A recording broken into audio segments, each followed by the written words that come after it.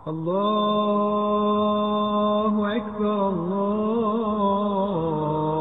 الله أكبر الله أكبر الله أكبر أشهد أن لا إله إلا الله أشهد أن لا إله إلا الله أشهد أن محمدا رسول الله أشهد أن محمدا رسول الله. السلام عليكم.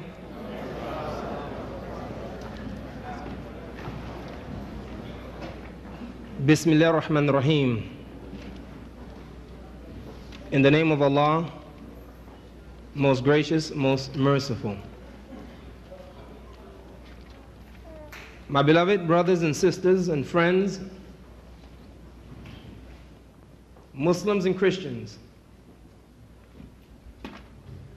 we welcome you tonight to this very historic debate entitled Crucifixion, Facts or Fiction.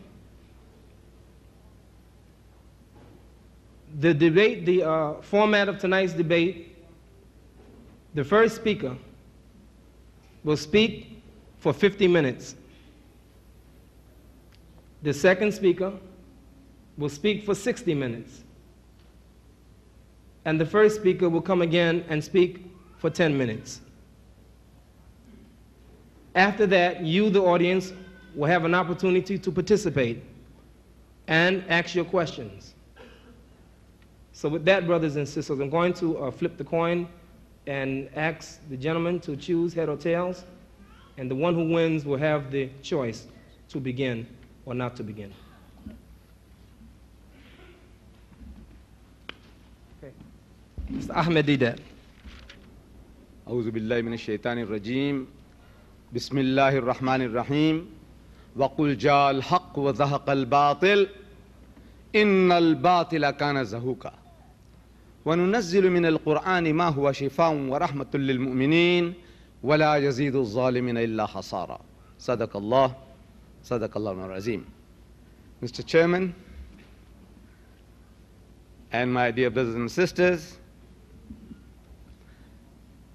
at the outset, since I'm beginning the talk, and I see a lot of faces which appear to me to be those of the Christian faith, I would like to put forth our position vis-a-vis Christianity, that Islam is the only non-Christian faith which makes it an article of faith for its followers to believe in Jesus. No Muslim is a Muslim if he does not believe in Jesus. We are made to believe that Jesus Christ was one of the mightiest messengers of God. We believe in his miraculous birth, which many modern day Christians do not believe today. We believe that he was the Messiah, translated Christ. And we believe that he gave life to the dead by God's permission, and he healed those born blind and the lepers by God's permission. As such, the Muslim and the Christian is going together. But the parting of the way takes place on three bases. Number one, the original sin. Number two, the divinity of Christ. And number three, the crucifixion. These are points of differences between the Muslims and the Christians. With regards to the subject of crucifixion, as you see here on this banner here, it says crucifixion, fact or fiction. Now the Holy Quran gives a direct answer to that question. It says, Bismillahir Rahmanir Rahim, in the name of God, most gracious, most merciful. وَقَوْلِهِمْ إِنَّا قَتَلْنَا الْمَسِيحَ عِيسَى ibn Maryam Rasulullah. And they said in boast that we killed Christ Jesus, the son of Mary, the apostle of God. The Quran goes on, says, وَمَا قَتَلُوهُ وَمَا صَلَبُوهُ. They didn't kill him, nor did they crucify him. وَلَكِنْ شُبِّهَ لَهُمْ. But it was made to appear to them so. وَإِنَّ الَّذِينَ اخْتَلَفُوا فِيهِ لَفِي شَقٍّ مِّنْهُمْ. And those who dispute therein are full of doubts. مَا لَهُمْ بِهِ مِنْ عِلْمٍ. They have no certain knowledge. إِلَّا اتِّبَاعَ الظَّنِّ. They only follow conjecture, guesswork, fiction. وَمَا قَتَلُوهُ يَقِينًا. For of a surety they killed him not.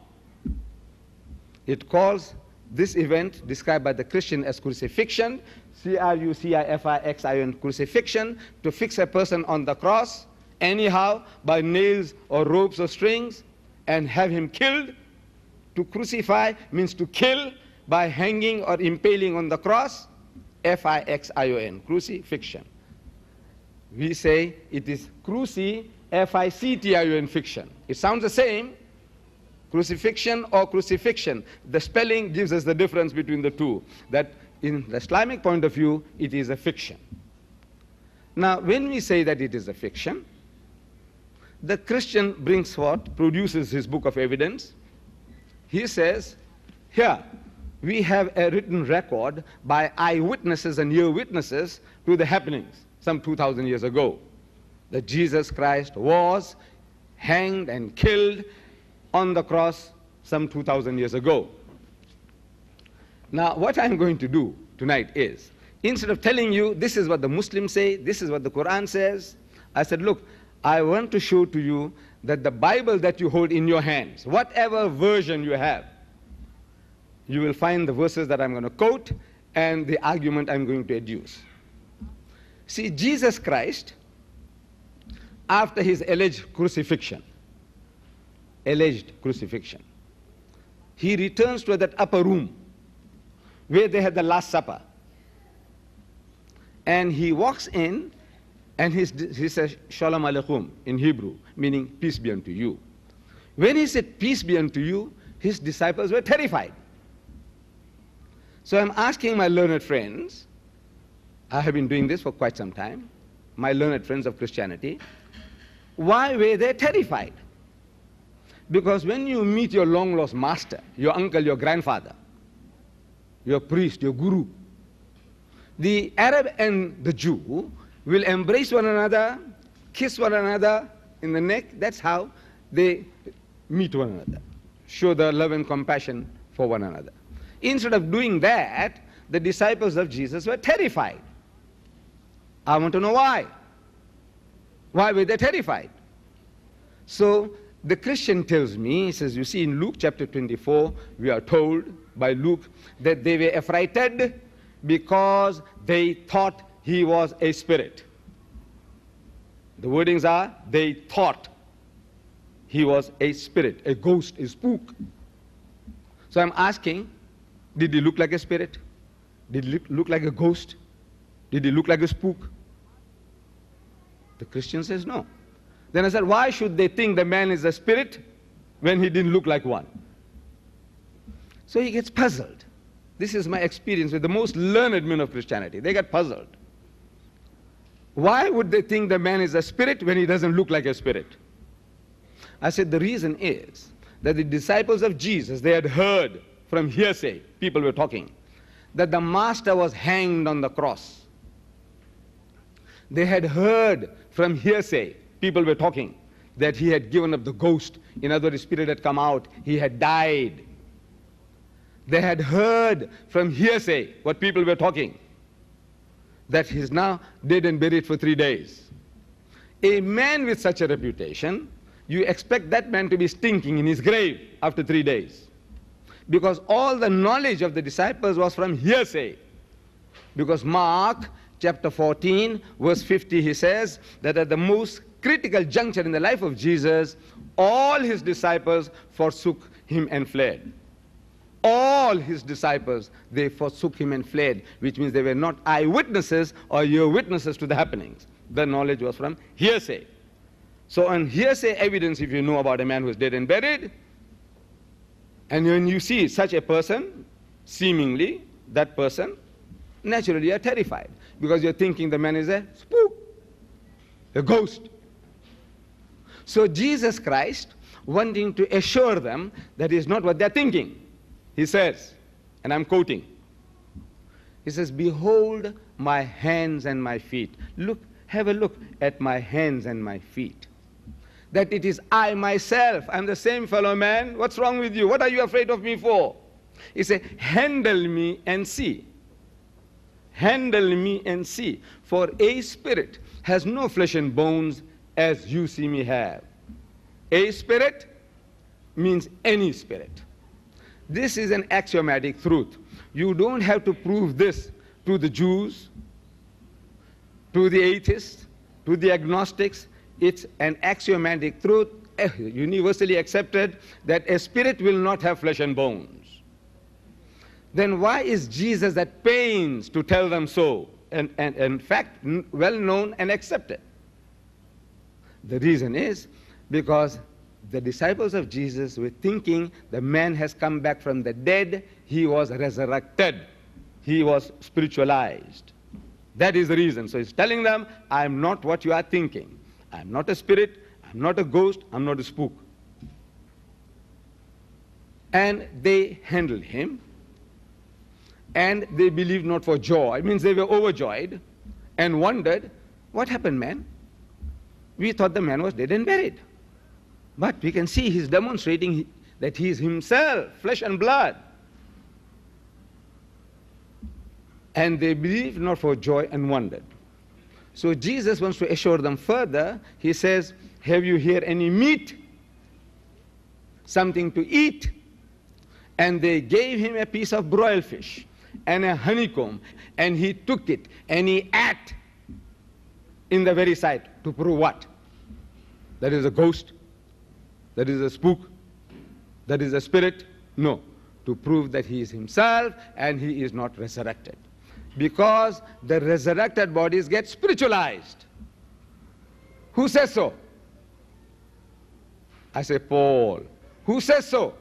I say Jesus. Who says so? I say each and every one of you. Each and every one of you will admit that the resurrected bodies won't be this. Flesh and blood, flesh and bones. It will be spiritualized.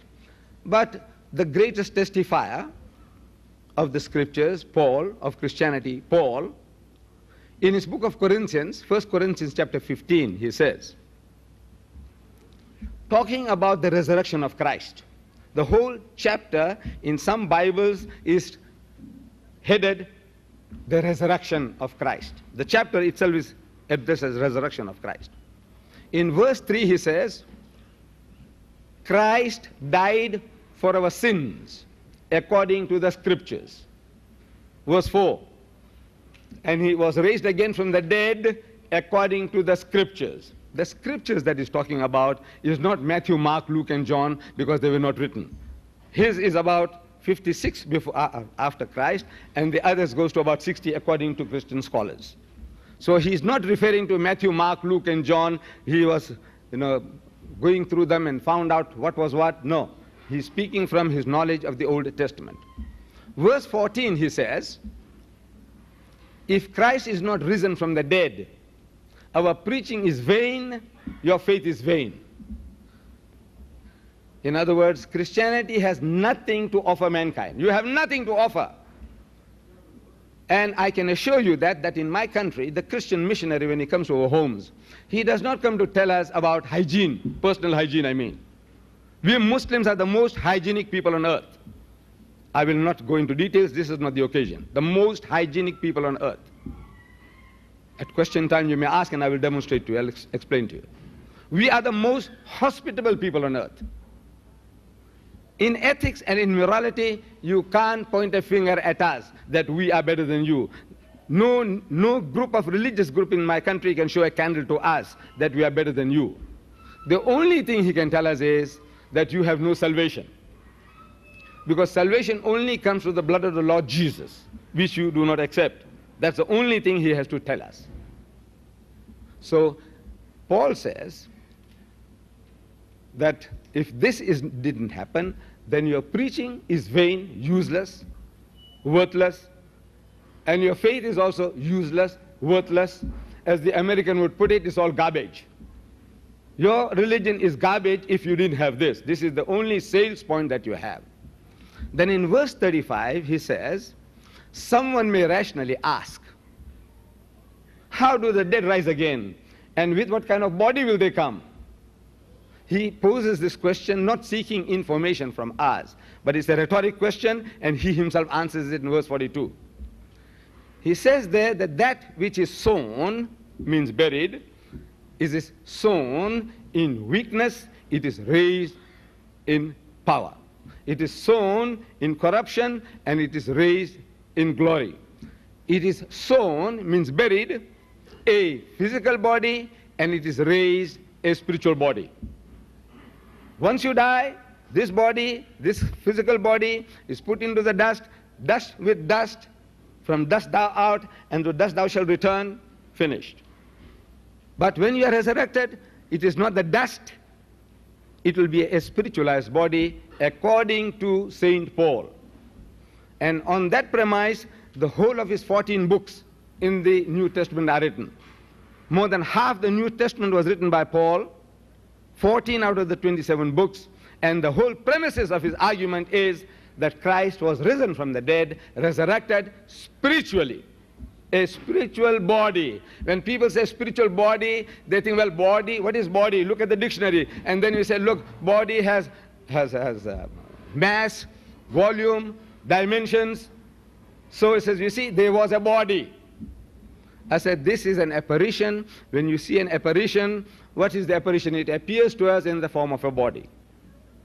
The ghost you see, what do you see? You see something that appears to be a humankind. But we know that thing is something you can't grapple with, you can't grasp it, you can't pocket it. You see, the filmmakers, you American filmmakers in Hollywood, they have made these things something that we can imagine far more easily. Again and again, they conjure up, somebody coming out through a keyhole, a steam comes out, and then you find it materializes into a man, the invisible man. Or Sabu, he played the thief of Baghdad, in which you see that he picks up a bottle on the seashore, and he opens a bottle, and something comes out like a smoke, and it materializes into a genie. But that genie has a form, it has a body, but it is an invisible, imperceptible body, something that you can't grapple with. But you say a body, you see a body. If it's only thin air, you see nothing. It might be there, but you see nothing. So it materializes, so we say it appears to us in the form of a body. So, spiritual body, says Saint Paul. That's his understanding of the resurrection. Everybody, anybody, when you are resurrected, you will be spiritualized. And he was only confirming what Jesus had said in the Gospel of St. Luke, according to the records, chapter 20. Have some water, please. Thank you.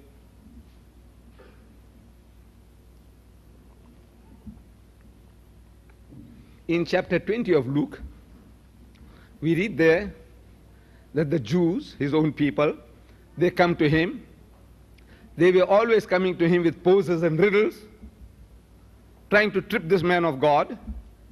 And now they come to him and they say, Master, in the Hebrew language, Rabbi, respected learned man, priest, bishop, whatever, Rabbi. There was a woman among us. And that woman, according to a Jewish practice, had 7 husbands. See, there was a Jewish custom that if one brother died, and if he left no offspring, then the second brother takes her to wife. And when he fails and dies, the third fellow takes her to wife. And when he fails and dies, the fourth, and the fifth, and the sixth, and the seventh. 7 guys had this one woman, one after another. But there was no problem, because it was all one by one. So they're asking Jesus now that at the resurrection, which guy is going to have her? Because they all had her here. So if you have her here, you're going to have her on the other side. This is natural. Suppose you and your wife are resurrected and you see on the other side me, it's a darling, sweetheart, come, sweetie. This is natural. If you recognize your wife, on the other side, he says, well, the closeness that you have established on this earth, for 5 years, 50 years, you have been together as husband and wife. Now you want to establish or continue the same relationship on the other side. But at the resurrection, since everybody is resurrected instantaneously, simultaneously, same time, then the 7 brothers waking up one time, and they see this woman, then everybody will be going after her. You see? He says, this is mine, I had her. The other guy says, this is mine, I had her. Everybody had her. And everybody will be fighting over this one woman as wife. And there'll be war in heaven between the 7 brothers. Each person can't get away. This is mine. He says, this is mine. Now, where you come from? He says, I had her. Because they won't remember the other guys having her before them. You see? So they want to know from Jesus which guy is going to have her on the other side. Because they all had her here. In answer to that, Jesus says, he says, neither shall they die anymore. Meaning that once they are resurrected, they will be immortalized. Neither shall they die anymore. They will be immortalized. In other words, the things that kill a person, lack of food, shelter, clothing, rest, these things will not be necessary on the other side. Once you die, you do not die a second time. No more death, immortalized. This is a physical body which has got its physical needs. Food, shelter, clothing, sex, rest. That body, no food, no shelter, no clothing, no sex, no rest of the type that we know. It will be of some kind, other kind, spiritual kind, but not this kind. So he says, neither shall they die anymore. For they are equal unto the angels. In other words, they will be angelized. They'll have spiritual bodies like angels.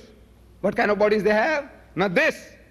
For they are equal unto the angels. They will be angelized. They will be spiritualized. They will have spiritual bodies. They will be spirits. For they are equal unto the angels and the children of God. For such are the children of the resurrection. Such. Spirits. They will be such. Spirits. Paul says spirits. Jesus says spirits. I wonder if there is a single person here who takes exception to that. He says it will be this body. Is there one here? In the Royal Albert Hall, in front of some 6,000 people in London, I posed the question, and there was not a single Muslim or Christian who could take exception to these axiomatic truths, that resurrection, at that time, your bodies will be spiritualized. Paul says so, Jesus says so, I say so, and you say so. So he says the spirit has no flesh and bones. In other words, I'm not what you are thinking. You are thinking that I've come back from the dead. That is not so. I'm not resurrected. And yet the whole Christian world, they say that he died and he was resurrected.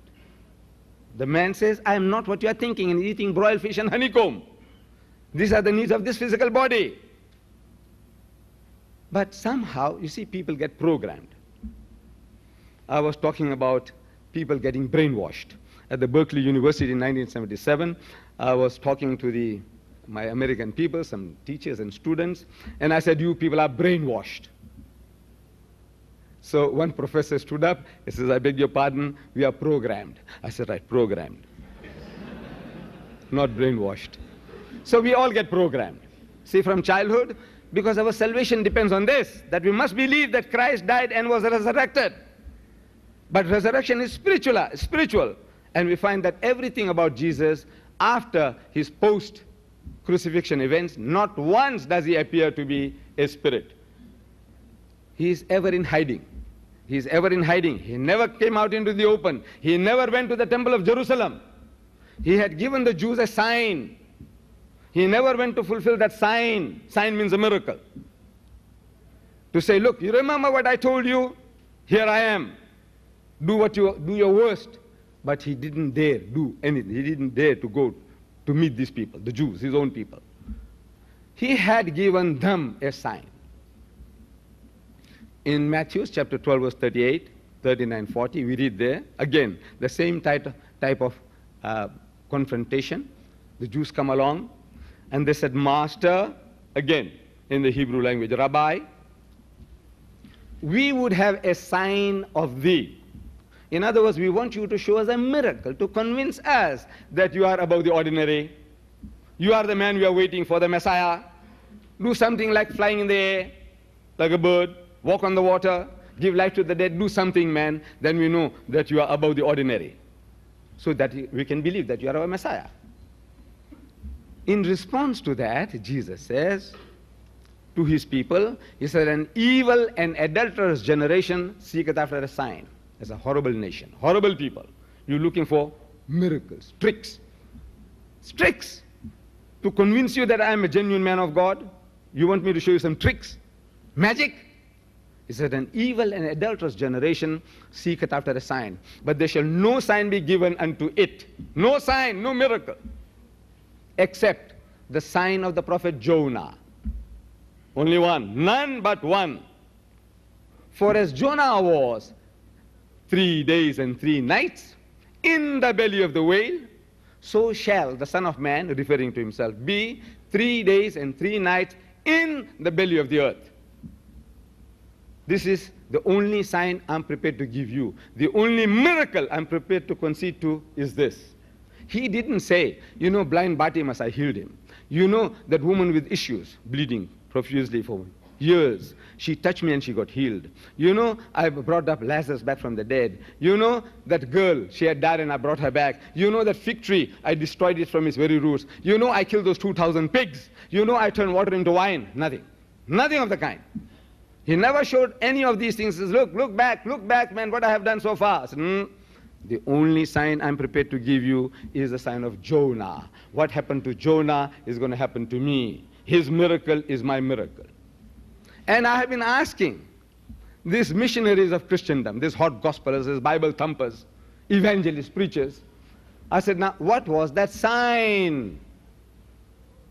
He said, my sign is the sign of Jonah. I said, what was that sign? And believe me, in 40 years, no Christian worth the name has ever come forth to tell me what was that sign. I said, did he fulfill it? He said, yes. I said, what? How? Speechless. Of course, our doctor, Robert Douglas, may be better prepared. He might know all these things beforehand. He is a missionary, you know, in the Middle East among the Muslims has been, and he's somebody big in the Zwemer Institute. He might have the answer. But I will give it to you. In case he fails, I might as well give you beforehand. What was the sign? I said, look, to get the sign, to know what was the sign of Jonah, you have to go to the book of Jonah in the Bible. And that book of Jonah is 1 page. This is the page. 4 short chapters, 1 page. So if you go to the book of Jonah, it won't take you 2 minutes.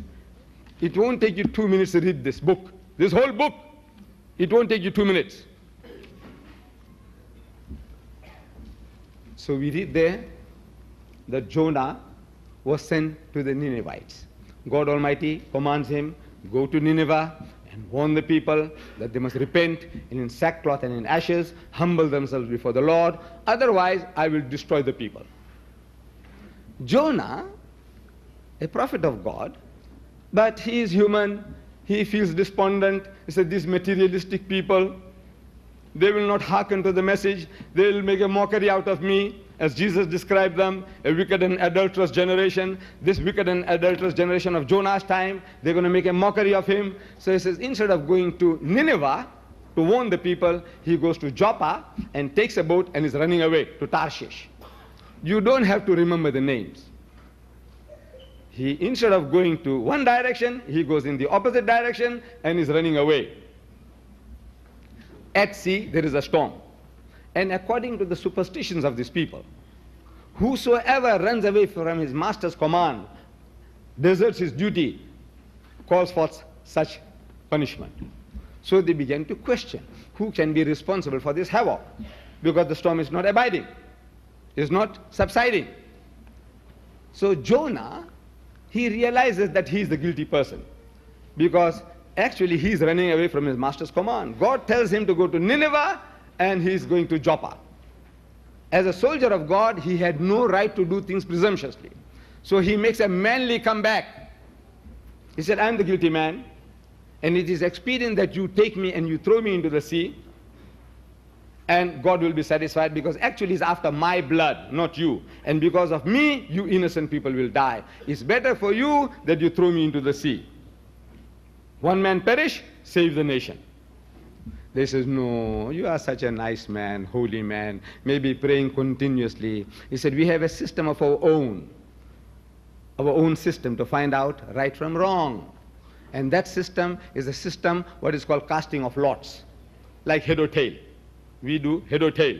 We did it just now, head or tail. So they had a system of casting lots, like head or tail. And according to that system of tossing the coin, it came to the turn of Jonah, that Jonah was the guilty man. So they took him and they threw him overboard. And the storm subsided. Perhaps it was a coincidence, but the storm subsided. Now, I'm asking the question that when they threw Jonah overboard, was he dead or was he alive? But before you answer, I don't want to get the wrong answer. Because once you give the wrong answer, you want to stick by it. This is human nature. You know, once you make a wrong statement, you don't like to admit your mistake. So I want to help you before you open your mouth. You don't mind? I said, you see, Jonah had volunteered. He had volunteered. He says, throw me overboard.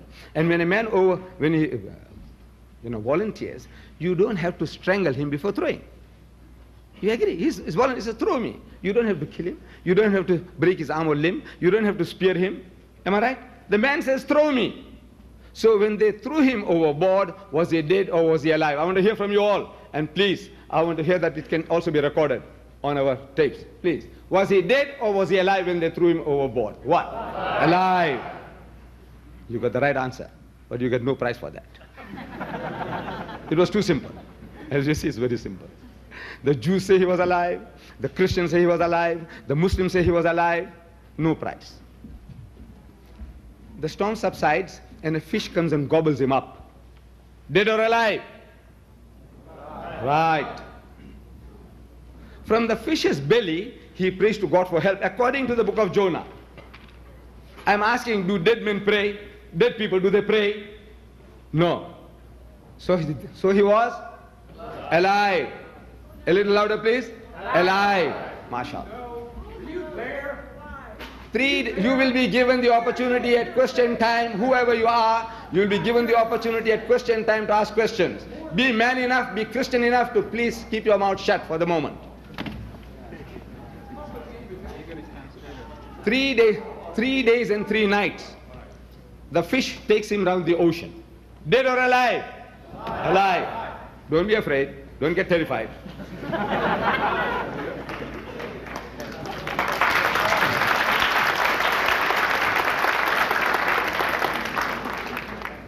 On the 3rd day, the fish vomits him on the seashore. Dead or alive? Alive.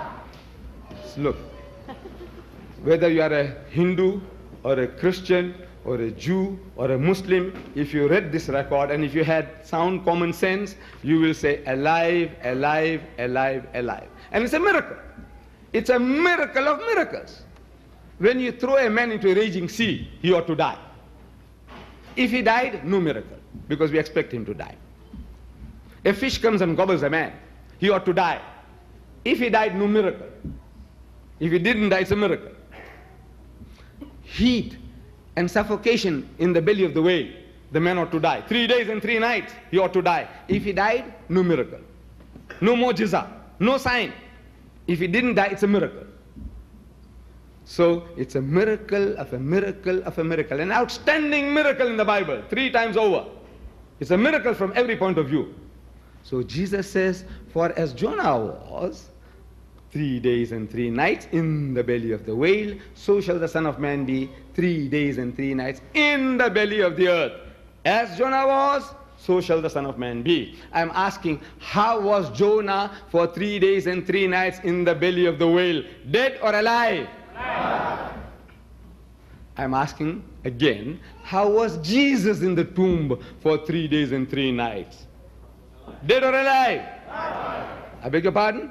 Alive. No, according to Christendom. Dead. Ask the professor, ask the doctor. He said he was dead for 3 days and 3 nights.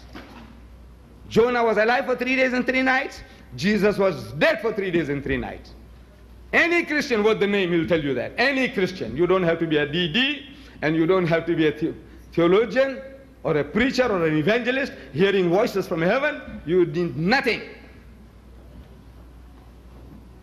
Jonah is alive. The Christian says Jesus was dead. I am asking in your language, you English-speaking peoples, you Americans who speak English, the Englishman who speaks English, I speak English. I speak English as my mother tongue. See, this is the nearest, because psychologists say that your mother tongue is the language in which you dream and the language in which you swear. And I dream in English and I swear in English. So from that angle, I'm also an Englishman. See, I'm an English-speaking person. Though my mother tongue is Gujarati, I speak Urdu, I speak half a dozen different languages, but my mother tongue is English according to the psychologists. So I'm asking in your language, those, I'm sure all of you understand English, otherwise you wouldn't be here. I said, in your language, you see, is this like Jonah or unlike Jonah? Jesus says, for as Jonah was, like Jonah. Jonah is alive, Jesus is dead. Is that in your language like Jonah or unlike Jonah? In your language? Unlike. So I'm asking now, is Jesus speaking the truth or you speaking the truth? Is Jesus a liar or you are a liar?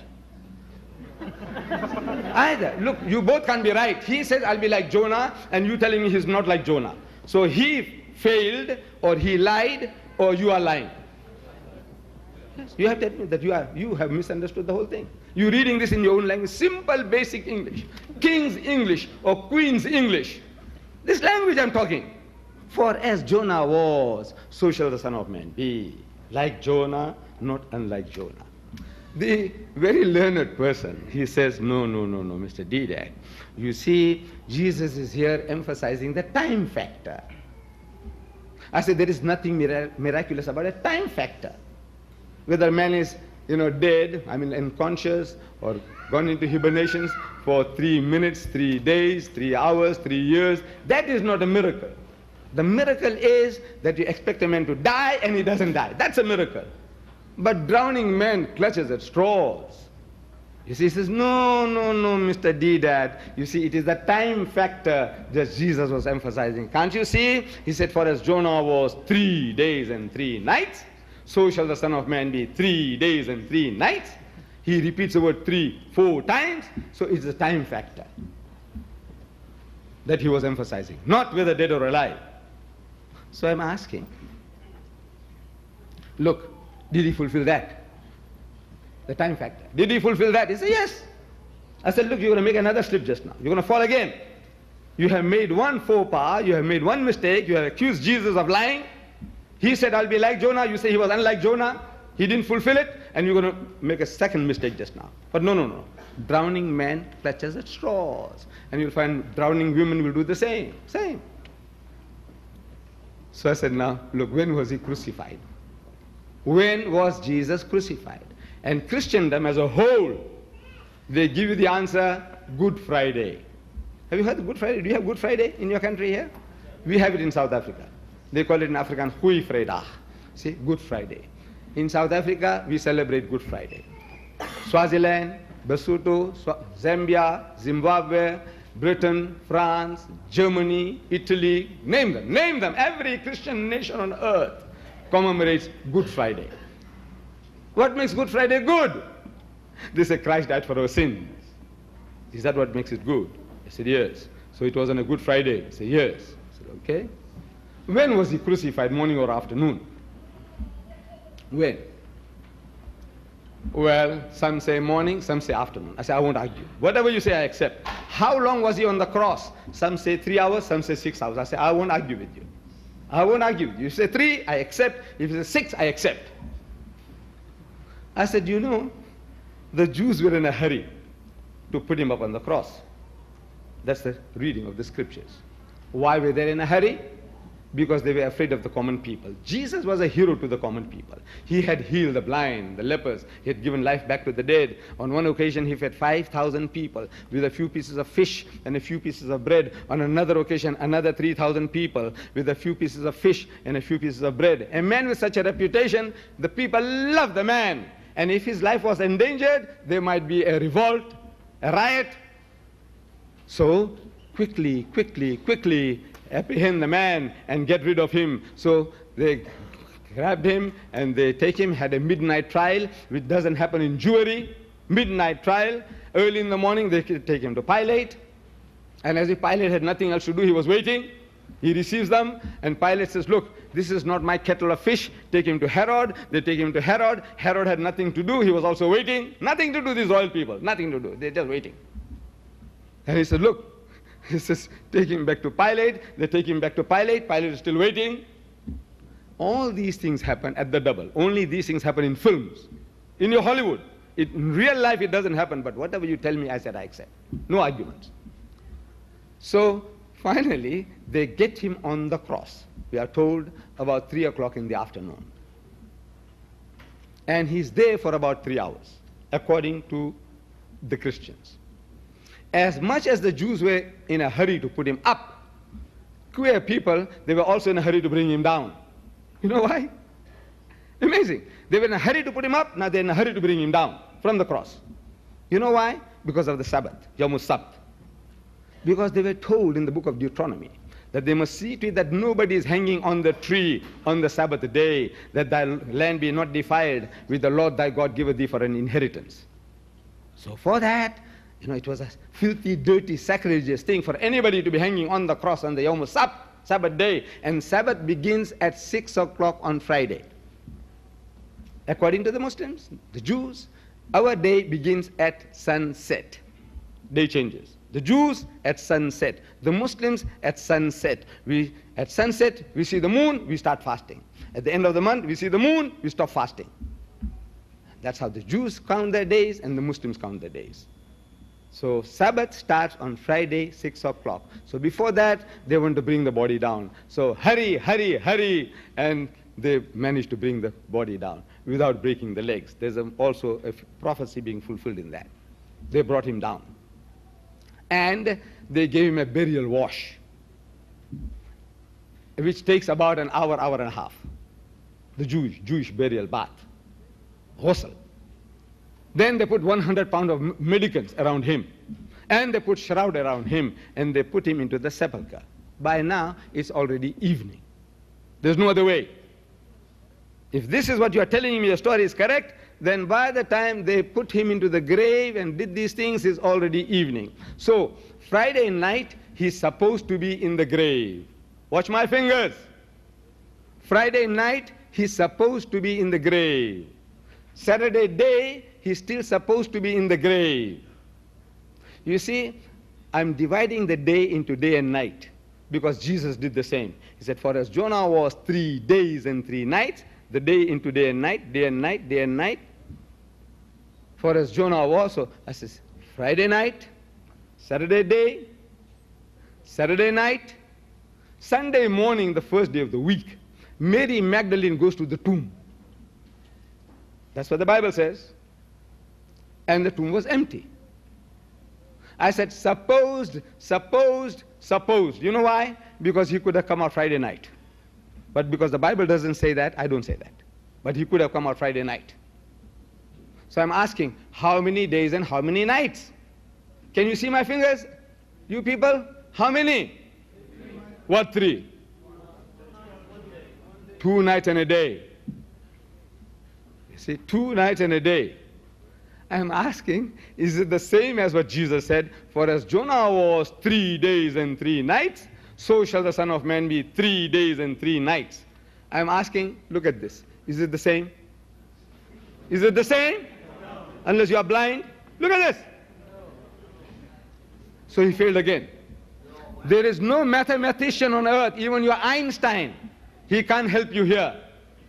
Yes, you have to follow Herbert Armstrong. You have to listen to Herbert Armstrong. Is this how you Americans behave in a religious meeting?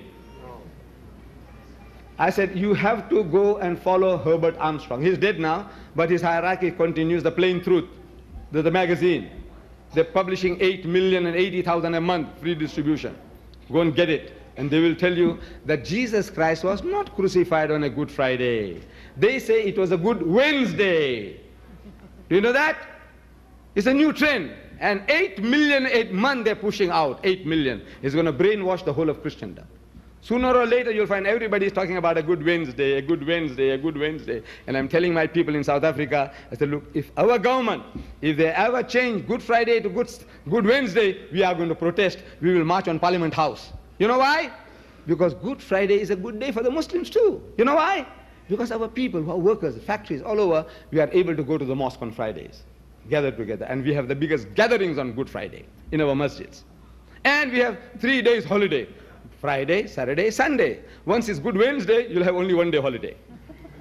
So I said, we will march on to Parliament House. And I said, you, my brothers and sisters, are you prepared? Will you be prepared to follow me? And 100% said, we'll follow you. March on to Parliament House. We'll never allow Good Wednesday to come about because it won't suit us. But the Christians, you are in a country. The mighty messenger of God, according to you, he fails a second time in fulfilling one prophecy. I said, look, this man. You say he came to die for the sins of the world. Look at it, at that eventful, that on the verge of that Good Friday, on the Thursday. He takes his disciples to that upper room, and they're having the supper. And at the supper table, he's telling them, he says, you remember, when I sent you out on your mission of preaching and healing, I told you that you must carry nothing with you. No spare purse, no shoes, no staff, no stick. Did you lack anything? He says, no, we lack nothing. He says, but now I tell you, those of you who have no swords must sell your garments and buy them. Swords, you know, to chop off people's heads. Swords. He's telling them to buy swords. So one of them said, Master, we have 2 already. So he says, this is enough. Why should 2 swords be enough? What do you want to do with swords? Paring apples? Bananas? What do you do with swords? Chop off people's heads. And he's telling you in the Gospel of St. Luke, chapter 19, verse 27. He said, for those my enemies who would not that I should reign over them, I will become the ruler, the king. He says, bring them hither and slay them before me. With what? With your fingers? What do you slay them with? Bring them hither and slay them before me. Cut their throats. If those of you who are not prepared to accept me as your king, bring them and kill them. So now he's telling them, arm themselves, and they arm themselves to the limit. And he takes them to the Garden of Gethsemane. I said, what for? To pray? I said, couldn't he have prayed in that upper room?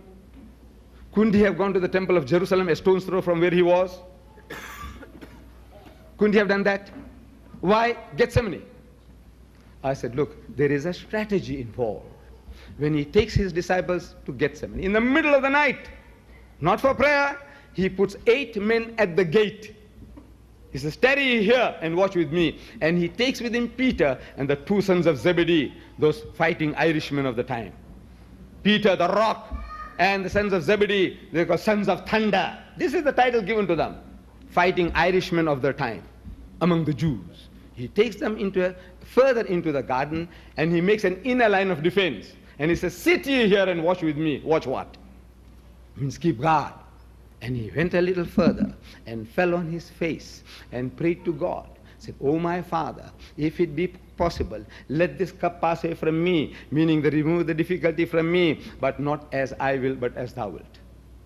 I want you, oh my Lord, I want you to save me. But in the end I put myself at your disposal. And being in an agony, he prayed more earnestly, and his sweat was as if it were great drops of blood falling down to the ground. What a choice. God Almighty has made a choice. There was a contract between father and son before the worlds began, says the Christian. Before the worlds began, there was a contract between father and son. He says, my son, I will send you into the world in the year 4000 after Adam. And I want you to die for the sins of mankind. It looks like Jesus didn't know anything about it. Look how he's behaving. 8 at the gate. Shh, you study here. Shoo, 3, come, follow me. Shh. You sit here. Is this how you prepare for suicide? Is this how you prepare for sacrifice? A willing sacrifice? You tell me. If you have ever served in the army at any time, or been with the scouts boys, or girl guides, you will be able to confirm that when you do things like that, you are preparing. It's a strategy of preparation. Not for death, but for protection. And swords, if the Jews were to come there, he says, I know my people. You see the spirit that the disciples were showing, they were beating the breast in that upper room. So, Master, we are prepared to go to prison for you. Master, we are prepared to die for you. Such people with sticks and stones and 2 swords, they would have knocked hells into the Jews. But the Jews were cleverer than what he thought. They bring Roman soldiers with them. The situation changes. Against trained men, what can you do?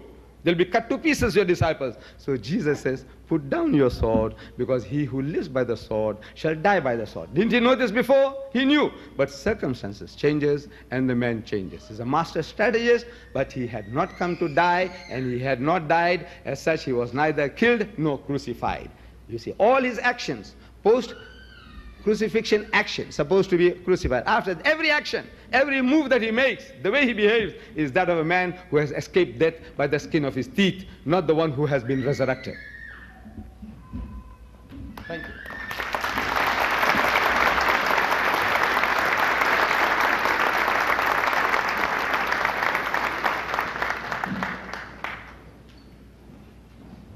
Thank you, Mr. Ahmad Deedat.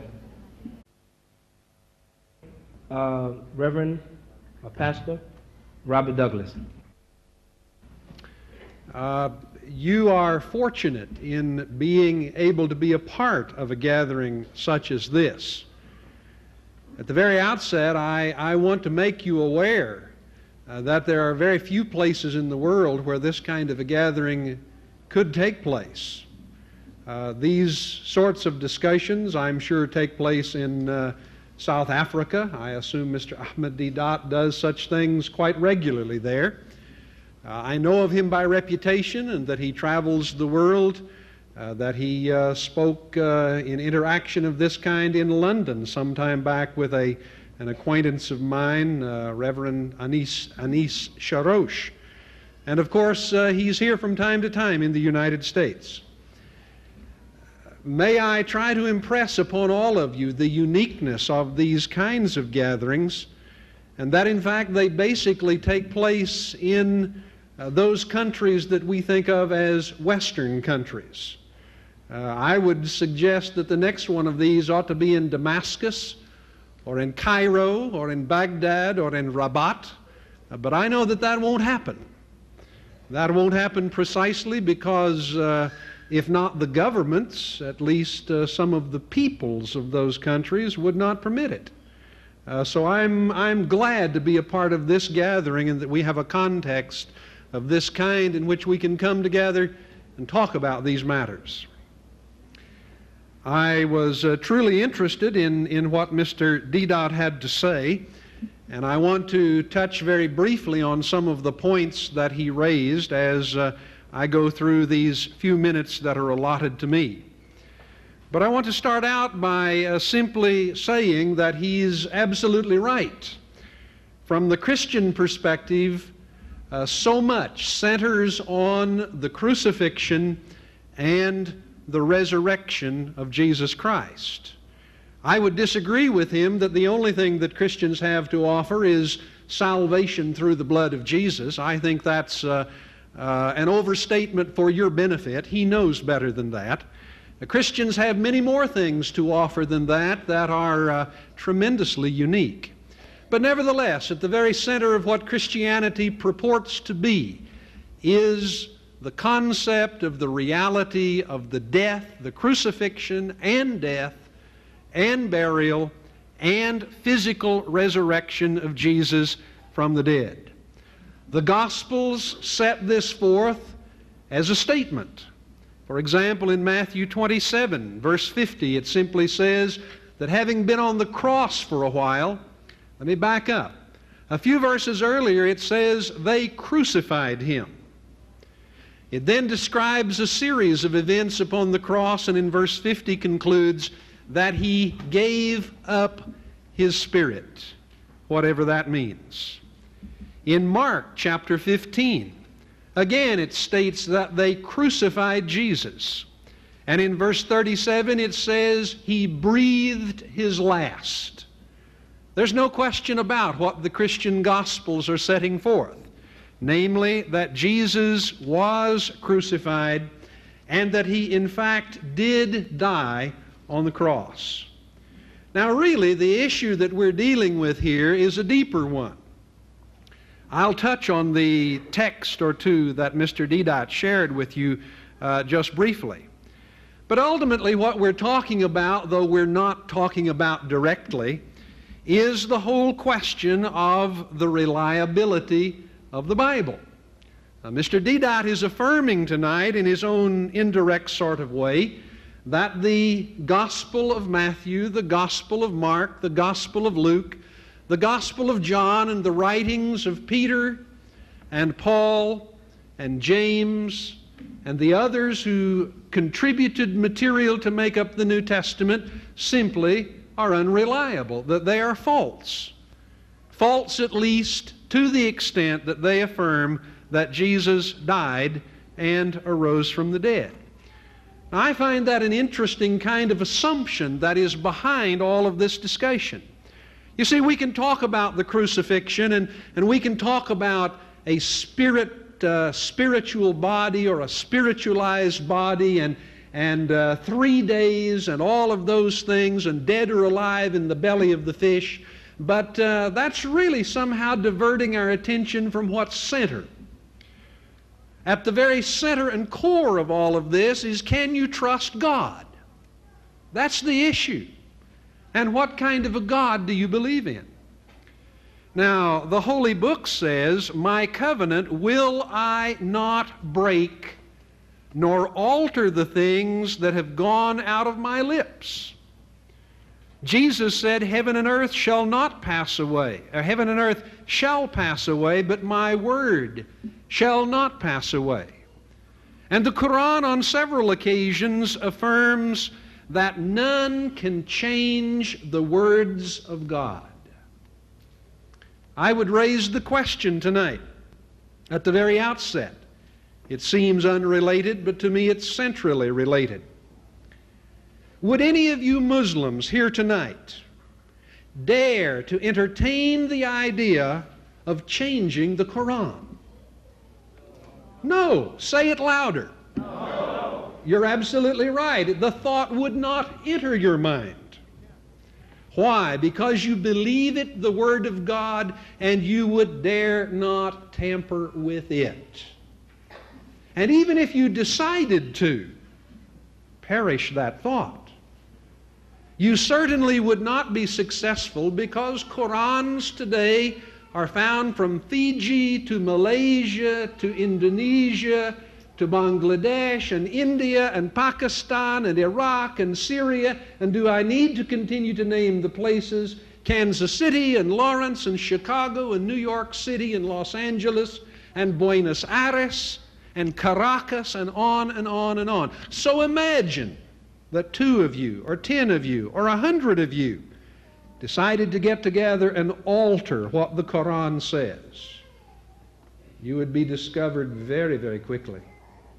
Because there is no way that you somehow could gather up all of the Qurans in the world. If you did, people would say, "What are those people in Lawrence doing with all of the Qurans in the world?"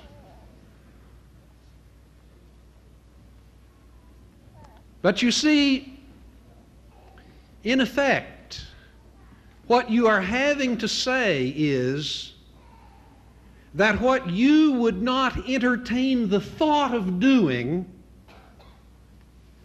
Christians did, to a book that they love as much as you love the Quran. And that what you could not do because of the impossibility of it, somehow they did. For very early, the Christian message in written form was scattered among multitudes of peoples and languages and countries, many of whom did not like each other and did not trust each other. Many of whom had different theological perspectives. And you know what a problem that is. You know what happens in a religion class at Kansas University, if they offer such here, in Islam, when you have Shiite students and Sunni students? I know what happens. You know what happens. They're constantly watching each other in terms of how they might relate to whatever the professor says, because they disagree about certain things. Now you may say, well, they all agree about the Quran and the 5 pillars. That's beside the point. The point is there is a degree at some level of suspicion and distrust. And so there was among those early Christian groups, I am ashamed to say. And so there still is today among Christian groups. I would be a fool not to admit that. But the point is, given that kind of a context, given the fact that all Christians who truly know something of God love God's Word, the Holy Book, the Bible, who would dare change it? Who would think to change it? And how would they bring it to pass? And so you see, given the fact that the New Testament affirms the crucifixion and the death and the resurrection of Jesus, Mr. Deedat is forced simply to deal with a variety of things that, and he could extend his list on out. He has many more arguments than these that he could offer, but he's forced to deal with a variety of things that are not that weighty. For example, he wants to talk about a spiritualized body and says, who said so? Paul? Poor exegesis, Mr. Deedat. To equate spiritual with spirit or spiritualized is not to respect the context of the New Testament and the possibility of a variety of meanings for the word. For example, in Galatians 6:1, the Apostle Paul says, and let those of you who are spiritual restore such a one. Is he saying, let those of you who have spiritualized bodies? No. But Mr. Deedat would have you understand that the word spiritual in 1 Corinthians 15 always must mean one and the same thing, namely spirit or spiritized. That's just bad exegesis. That's not respecting the context of the New Testament and the variation in the possibility of the uses of words. He tells us, for example, that when Jesus was betrayed, everyone fled, and so we have no eyewitnesses to his crucifixion. How do you know that? That is an assumption. The New Testament does not say, having fled, they stayed away. You have to assume that, and that is an assumption you make because it is one that somehow supports the position that you want to take. He wants to say about Jesus and Jonah. Was Jonah alive in the belly of the whale? Yes. And so was Jesus alive? He wants to talk about threes and so on. I'll tell you the answer to the sign, Mr. Deedat. It is that Jonah was entombed. It happened to be in a fish. And Jesus was entombed. It happened to be in the earth. The issue is not three. The issue is not dead or alive. The issue is entombment. I'm surprised to hear you admit, I think you admitted, that Jesus was in the tomb alive for 3 days. That's not standard Muslim doctrine. Standard Muslim doctrine is that Jesus' similitude or image somehow was imparted to someone standing nearby, and Jesus got away scot-free, and someone else was on the cross. Well, that is a Muslim interpretation, is it not, my friend? If you would look among your scholars, if you would look at the range of opinions and interpretations in Islamic theology, this is at least one perspective. Now, what's not being said to many of you people tonight, you Americans, is this: that Islam has a great divergency of perspectives on a variety of issues. But you're not going to hear that tonight. You're not going to learn that. What is said to you tonight by one man is in effect reported as that which all Muslims believe about a certain thing. And we could pick 100 subjects tonight and discover considerable diversity. Jesus was in the tomb 3 days alive. I'm astonished. What does 3 days equal, he asks. Well, I would suggest to you, what does 5 minutes equal? In Beirut, you'd better not take 5 minutes to mean 5 minutes on the clock, 60 seconds, because it doesn't. Can you repair my shoes? Yes. When will they be ready? 5 minutes. It means a little while. It's very imprecise. You want to ask me, Dr. Douglas, how much time did you spend in Lawrence, Kansas? 2 days. When did you arrive? 2 o'clock Thursday. When did you leave? 9 o'clock Friday. That hardly sounds like 48 hours, but it is 2 days. For that is the way we use language, and that is the way the writers of the New Testament use language. And so you see, it's to trivialize the thing, to come along and in effect begin to clip down days and ask, what's really going on here? You have to respect the context, the setting, the way people in their own cultures deal with issues and subjects and so on and so forth. All right, having said all of that, let me go on to say what I want to say. Namely, that the Holy Book points almost from its beginning to the crucifixion, to the death, and to the resurrection of Jesus. I cannot develop these in detail for you, and so I run the risk of appearing foolish in the process, but I invite you to look at them nonetheless. In the Holy Book, Genesis 22, we are told of Abraham offering his son. Muslims believe it was Ishmael. The book of Genesis says it was Isaac. That's another question altogether. But in the course of this, Isaac the son, as this text says, asked, where is the lamb for the burnt offering? Abraham says, God will provide the lamb, my son. Abraham ties his son and prepares to slit his throat. And the Lord intervenes and points him to a ram, to an animal.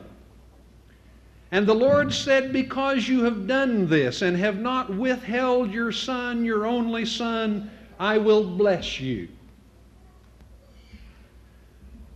This is an allegory, a type, an analogy, a true historical event also, pointing to the nature of God as a God willing, as it were, to provide the lamb of sacrifice, which Jesus is identified as being. Behold the Lamb of God that takes away the sins of the world, says John the Baptist when he first encounters Jesus.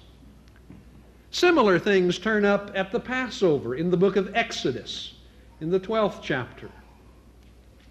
There the people are called upon to take a lamb for the family.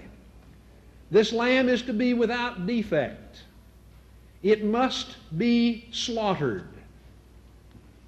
And God says, on that night I will pass through Egypt and strike down every firstborn, both men and animal, and I will bring judgment on all the gods of Egypt. I am the Lord. The blood will be for you a sign on the houses where you are, and when I see the blood, I will pass over you. Again, recall that the affirmation of the New Testament is that Jesus is the Lamb of God. And the writing of the Apostle Paul, which says, Christ, our Paschal or Passover Lamb, is offered. Now, either Jesus is the Lamb of God, either Jesus is the Passover Lamb on the type of the lamb offered in Egypt that prevented the death angel from slaying, or the scriptures that the Christians and the Jews have are unreliable. And if they are unreliable, I submit to you tonight that God has failed. Because God said His Word would not pass away. God said He would preserve His Word. God said no one can change His Word.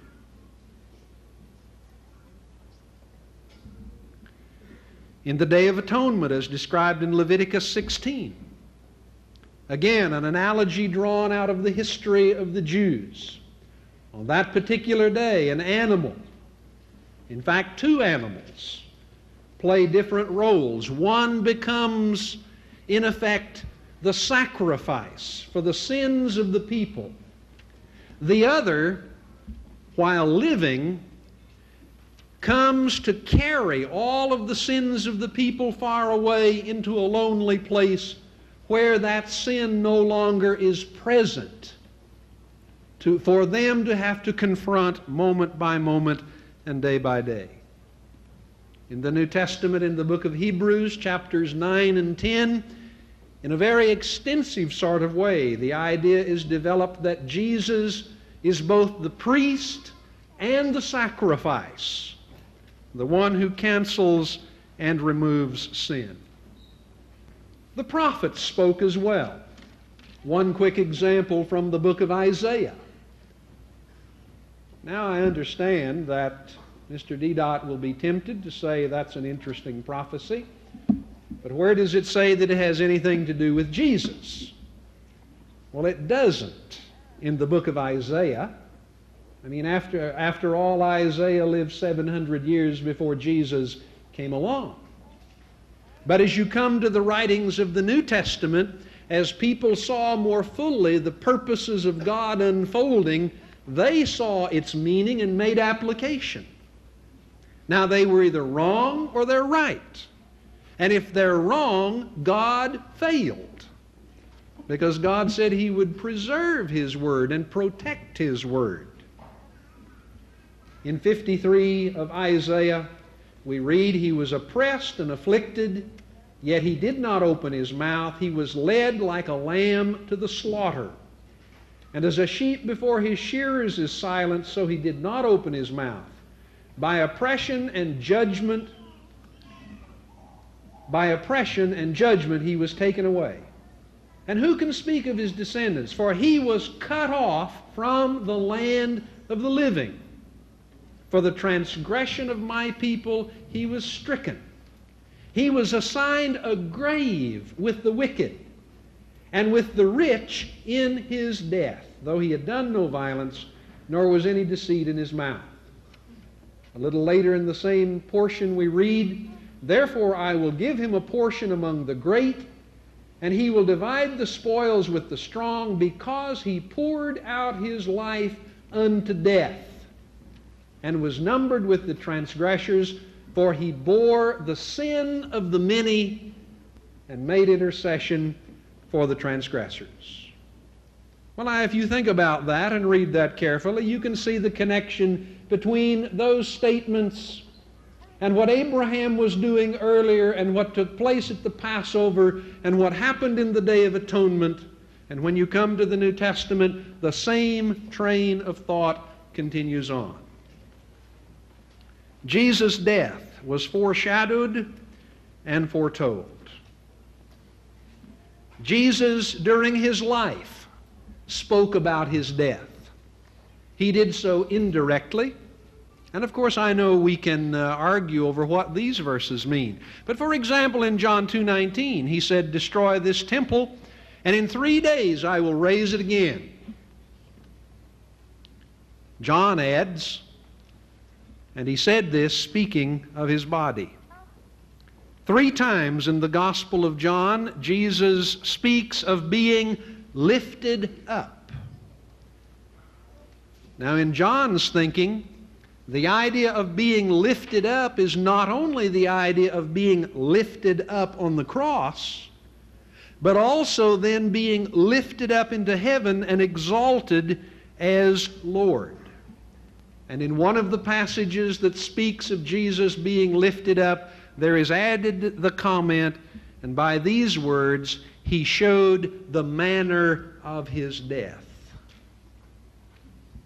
It had to do with His death. In John the 10th chapter, Jesus makes this amazing kind of statement. And remember again, does God protect His Word? Can people change the Word of God at will? Jesus said, I am the good shepherd. The good shepherd lays down his life for his sheep. Now, He didn't say the good shepherd acts like he lays down his life for his sheep. The good shepherd goes through the motions but doesn't really do it. The good shepherd lays down his life for his sheep, and I am the good shepherd. 3 times in about 10 verses he says, I lay down my life. And he adds, the reason my Father loves me is that I lay down my life so that I may take it up again. You see, He does not lay His life down merely to lay it down. He does not die merely to die. He dies in order to be resurrected bodily. Jesus talks in John 12 of the seed falling into the ground. And as it falls into the ground and dies, it brings forth much fruit. If you put that in its context, again, He is talking about being lifted up. And if we have difficulty with all of these rather ambiguous kinds of figurative statements, then we have a great abundance of other statements like, and He, Jesus, then began to teach them that the Son of Man must suffer many things and be rejected by the elders, chief priests, and teachers of the law, and that He must be killed and after 3 days rise again. He spoke plainly about this, and Peter took Him aside and began to rebuke Him. Now, this may well be why they were terrified and thought they saw a spirit. They had no anticipation that Jesus would rise from the dead. They could not entertain the idea, and yet Jesus spoke to them very plainly and clearly about it on a number of occasions. In the next chapter of Mark, Jesus said to them, the Son of Man is going to be betrayed in the hands of men. They will kill Him. And after 3 days, He will rise. But they did not understand what He meant, and they were afraid to ask Him about it. That's Mark 9. Mark 10. Again, Jesus is with His disciples, and He says the Son of Man will be betrayed to the chief priests and teachers of the law. They will condemn Him to death and will hand Him over to the Gentiles, who will mock Him, spit upon Him, flog Him, and kill Him. 3 days later, He will rise. Now, in case people want to quibble and say, well, Jesus speaks in these verses about the Son of Man. And in case someone of you wants to say, well, now, the expression Son of Man merely means a human being, as in the book of Ezekiel. Let me assure you that the expression Son of Man, like spiritual, has a variety of meanings, not just one or even two. And fairness says that one understand and grapple with the full range of variety of meanings. On one occasion, Jesus says, no one ascends into heaven but He who descended out of heaven, even the Son of Man. The Son of Man, whoever He is not just a human being. The Son of Man is someone who descended from heaven. That's hardly a man having sex with a woman and she conceives and a child is born. There's something divine going on there. And in John chapter 9, beginning in verse 35, to make it very plain, Jesus speaks to a man who was blind, to whom He had given sight again. And He said, do you believe in the Son of Man? And the man said to Him, who is He that I may believe in Him? And Jesus said, He it is that speaks with you. And who was speaking with Him? Jesus. So let's not go chasing rabbits and somehow try to set aside the clear statements that Jesus makes where he says the Son of Man will be killed by somehow saying, well, the Son of Man, we don't know who that is. In the Gospels, Jesus uses it as one of the titles for himself.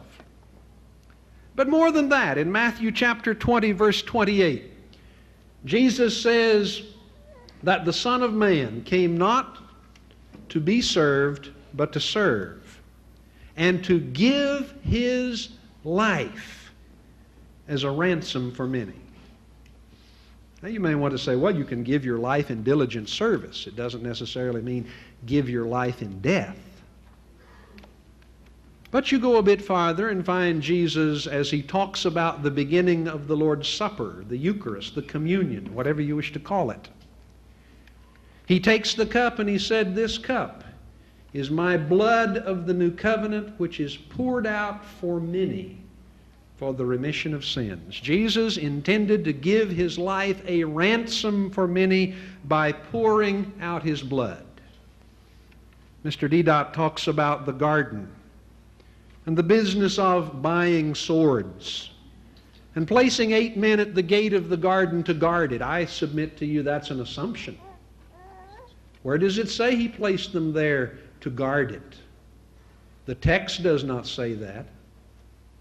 Someone is reading into the text an idea which they find somehow helpful, trying to assert that no, Jesus had no intention of dying. He had an intention of fighting, of continuing on, and of living. And so we're back finally then from the allegories and the figures of the Old Testament, from the figurative language of Jesus to the plain statements of Jesus that I will be delivered up, I will be crucified, I will be killed, I will rise from the dead on the third day, to the record of that event taking place in Matthew, Mark, Luke, and John. Now either that is true or it's not. I agree. It's either crucifixion or it's F-I-C-T-I-O-N. But if it is F-I-C-T-I-O-N, then I would submit to you that somehow God has failed. Now, Mr. Deedat undoubtedly will want to come back and say, well, look at your scriptures. Look at the many different variations. Look at the many different manuscripts. Look at the many different editions, the many different translations. I hope none of you get caught up in that. There are multitudes of translations of the Quran. I could bring the Quran in English by Muhammad Marmaduke Pickthall and the Quran by Yusuf Ali in English and point you to certain passages that say different things. But what does that prove? That proves nothing. That proves that the person who translated the Arabic into the English, or the persons who did that, disagreed among themselves as to the proper English words to convey the Arabic.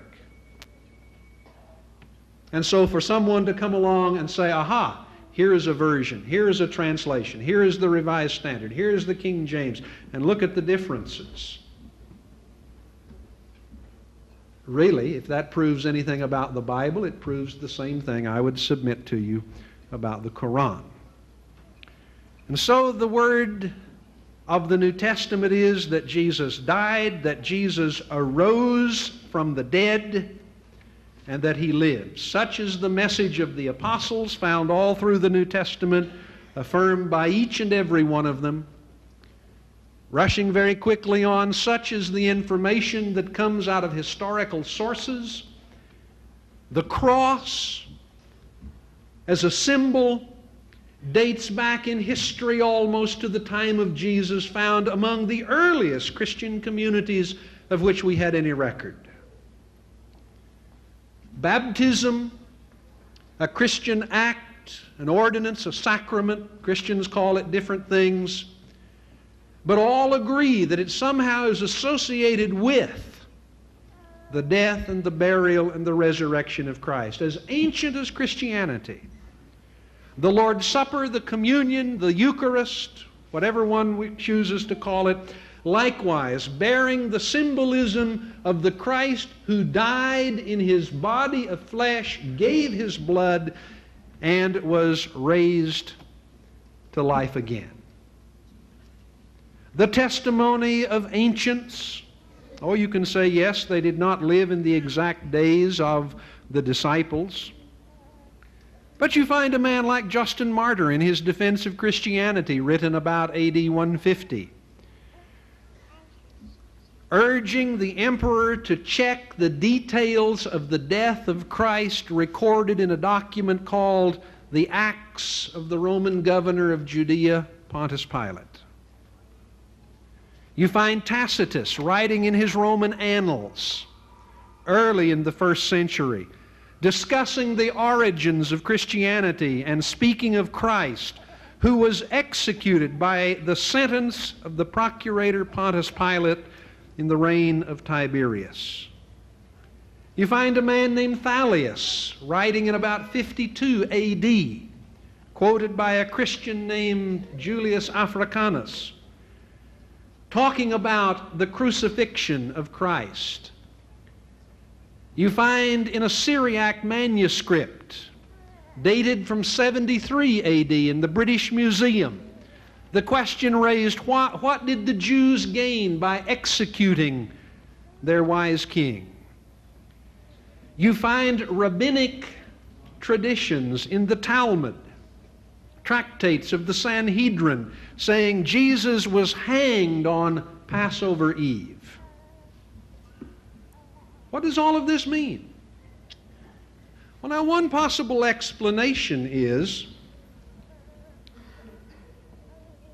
that either these things happened or these people were deceived.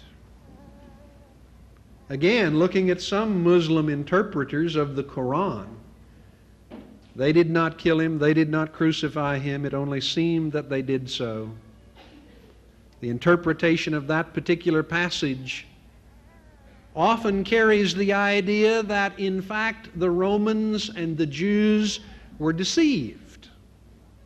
That they thought they crucified Jesus, but in fact they did not. They crucified someone else.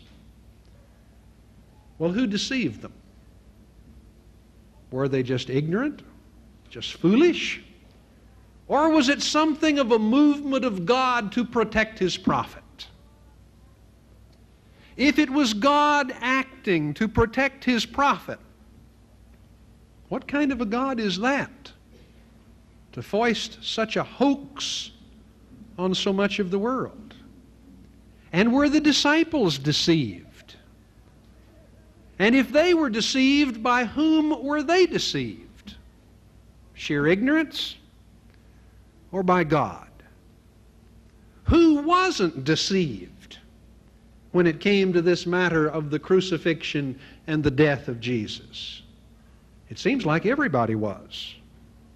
And if everybody was, then once again, what happens to God, who is concerned to reveal His message for humankind in and through a prophet like Jesus, who thus is defeated from the very outset because the Romans and the Jews are deceived, and the Christians must have been also. Either they were deceived or they were dishonest. They knew better, but they deliberately and willfully and maliciously wrote that He died when He hadn't. Why send the Injil to Jesus only to almost immediately fail?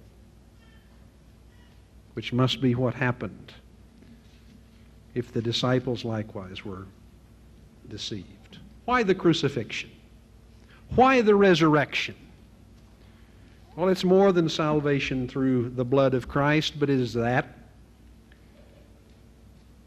Mr. Deedat at the very outset pointed to a difference between Christianity and Islam in terms of the concepts of sin. Original sin he referred to, an idea that has a half a dozen different interpretations in Christian circles. Christians are not agreed about the meaning of all of the implications of original sin. But Christians are agreed in their understanding that what the Bible is saying, the Holy Book is saying, is that human beings are sinful and that that sinfulness involves more than simply a mistake. That there is something fundamentally wrong with humankind as the consequence of the choice that people made in rebellion against God that brought a serious consequence with it, so that people are bent out of shape. The evidence? I think Scripture and human experience. I mean, how many of you, if you would be honest, in the depths of your heart, in the quiet of your night when you're alone, can actually deal with and overcome those tendencies within you toward self-centeredness, toward pride, toward lust, and on the list would go. And I think in a moment of honesty, most all of us would admit, no. We are not able through our own energies nor through ritual to overcome those things. Why? Because of the doctrine set forth in the Holy Book regarding the nature of sin. Why the crucifixion? Well, let me put it in this kind of context. The crucifixion, in some ways, is a question of honor. A question of the honor of God. Now, the book of Leviticus in the Old Testament says that if a man sleeps with his mother, if a man sleeps with his mother, he brings dishonor on his father, and he should be put to death. If a man sleeps with his sister, he brings dishonor on his family, and he should be put to death.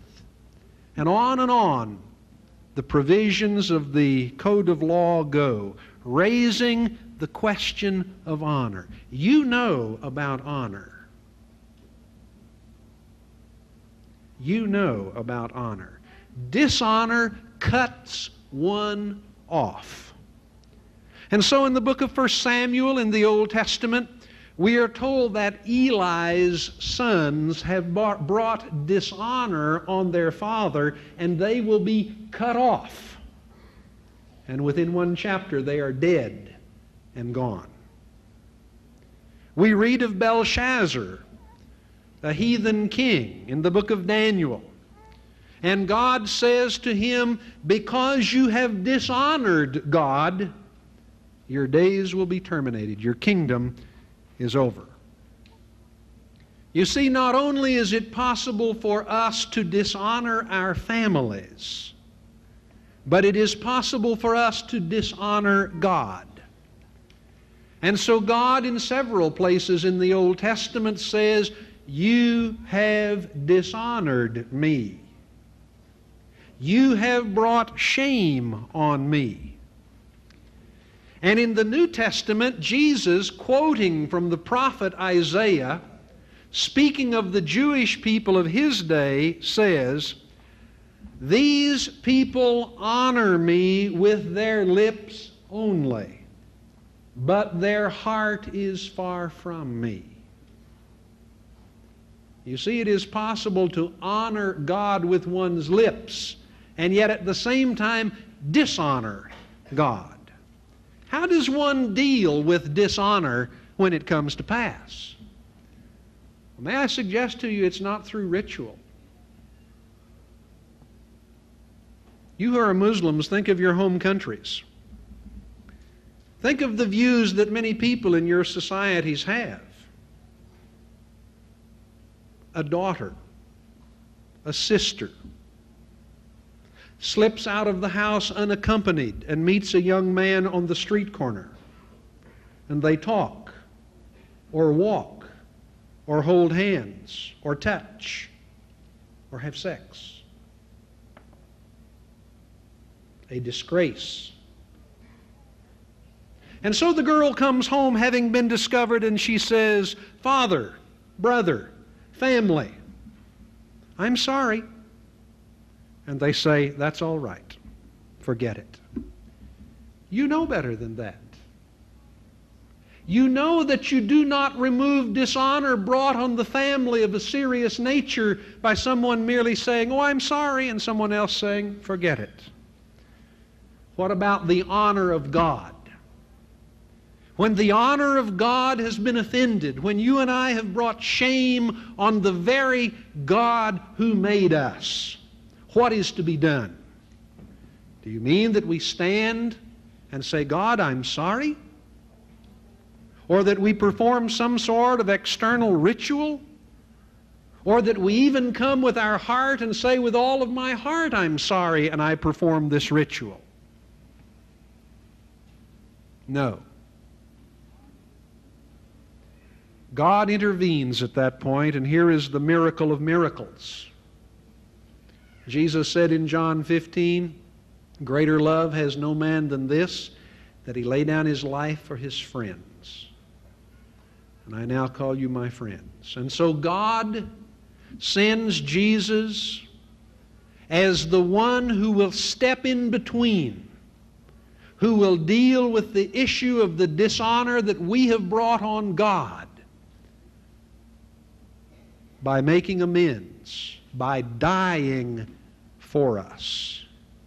As many a man or woman has died because they have dishonored their father or their brother or their sister.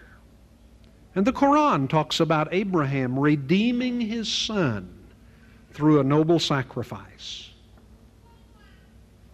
This is what God has done. He has redeemed us from the penalty due because we dishonor Him by a noble sacrifice. That sacrifice being Jesus, the one who steps between, the one who becomes the protector, the one who is the mediator or the intercessor, the one who takes the blow if there is a blow to be taken. And indeed, in issues of honor, there is always a blow to be taken. And so in John chapter 5, Jesus says, "Moreover, the Father judges no one, but has entrusted all judgment to the Son, that all may honor the Son just as they honor the Father. He who does not honor the Son does not honor the Father who sent him." I submit to you tonight that the crucifixion and the resurrection must be a reality.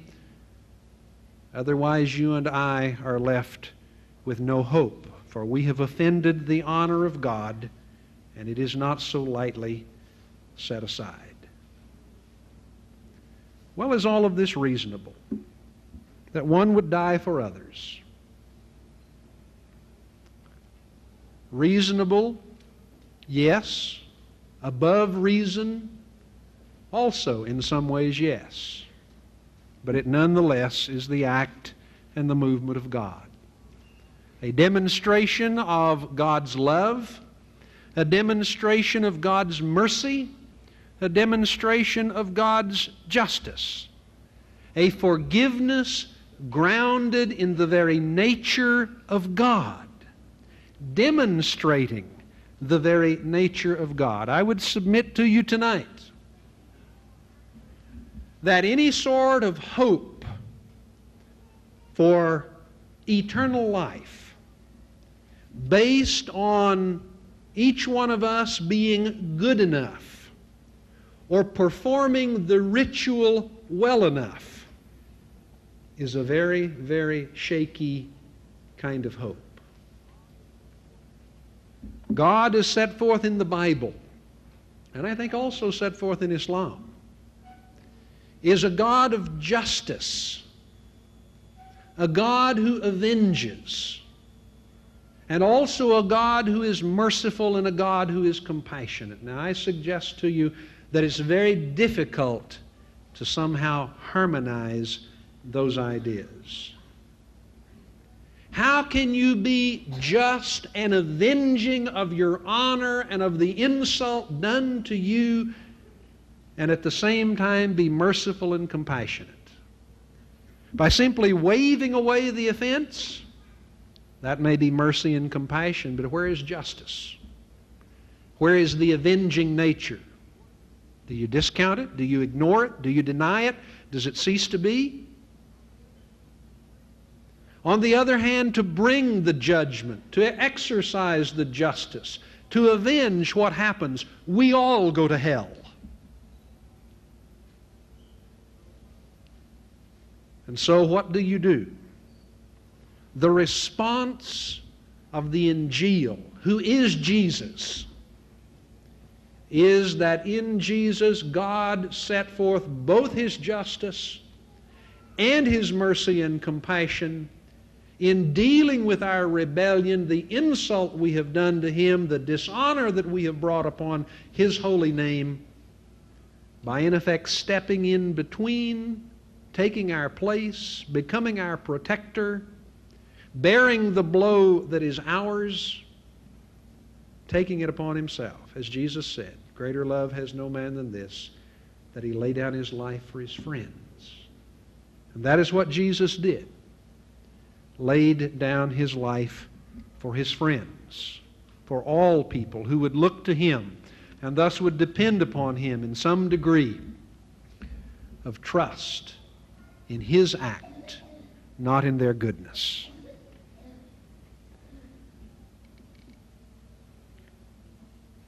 Let me then make these last few comments as my time is going.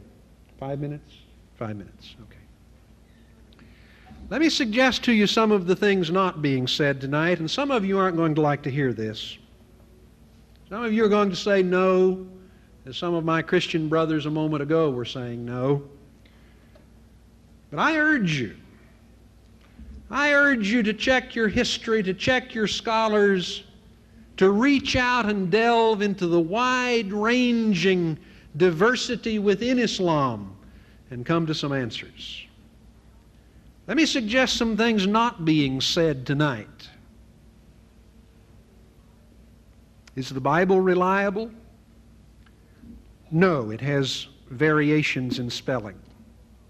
Is the Bible reliable? No, there are differences in interpretation. Is the Bible reliable? No, there are differences in translation. Is the Bible reliable? No, because sometimes you find the first verses of John 8 and the last verses of Mark 16, and sometimes you don't.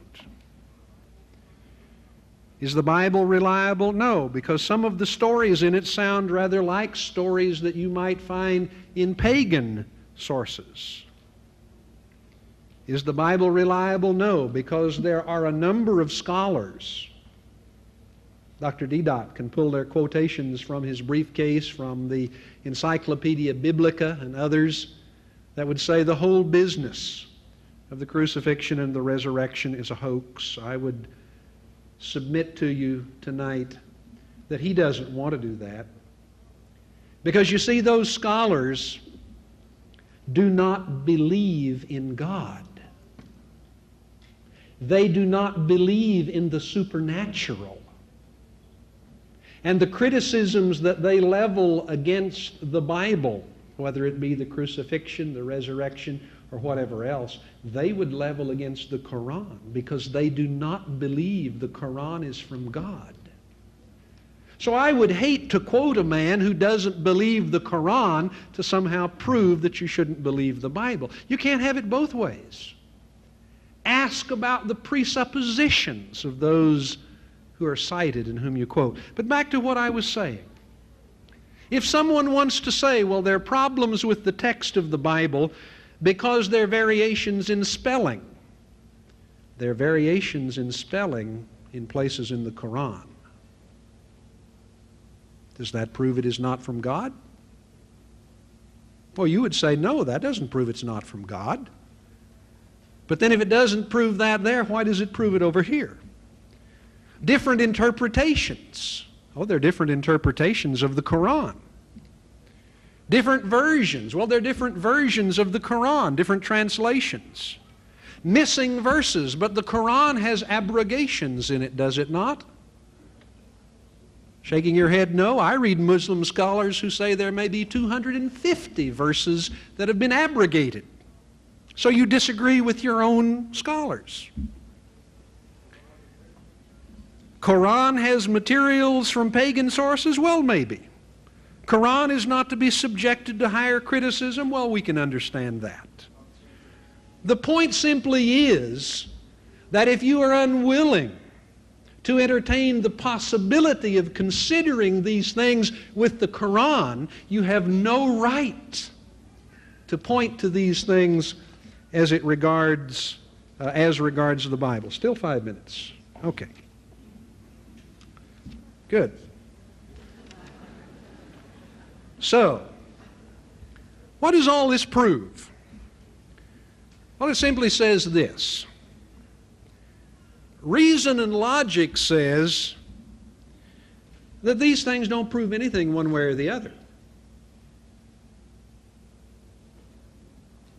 I mean, variations in the spelling within the Greek text of the Bible, what does it prove? Nothing more than variations in spellings in the Quran. Differences in translations into English or Indonesian or French, what does it prove? Nothing. Nothing about the Quran, nothing about the Bible, just that translators have a problem. The question of whether all of the verses are there or not. Well, in the Quran, I mean, we have a problem.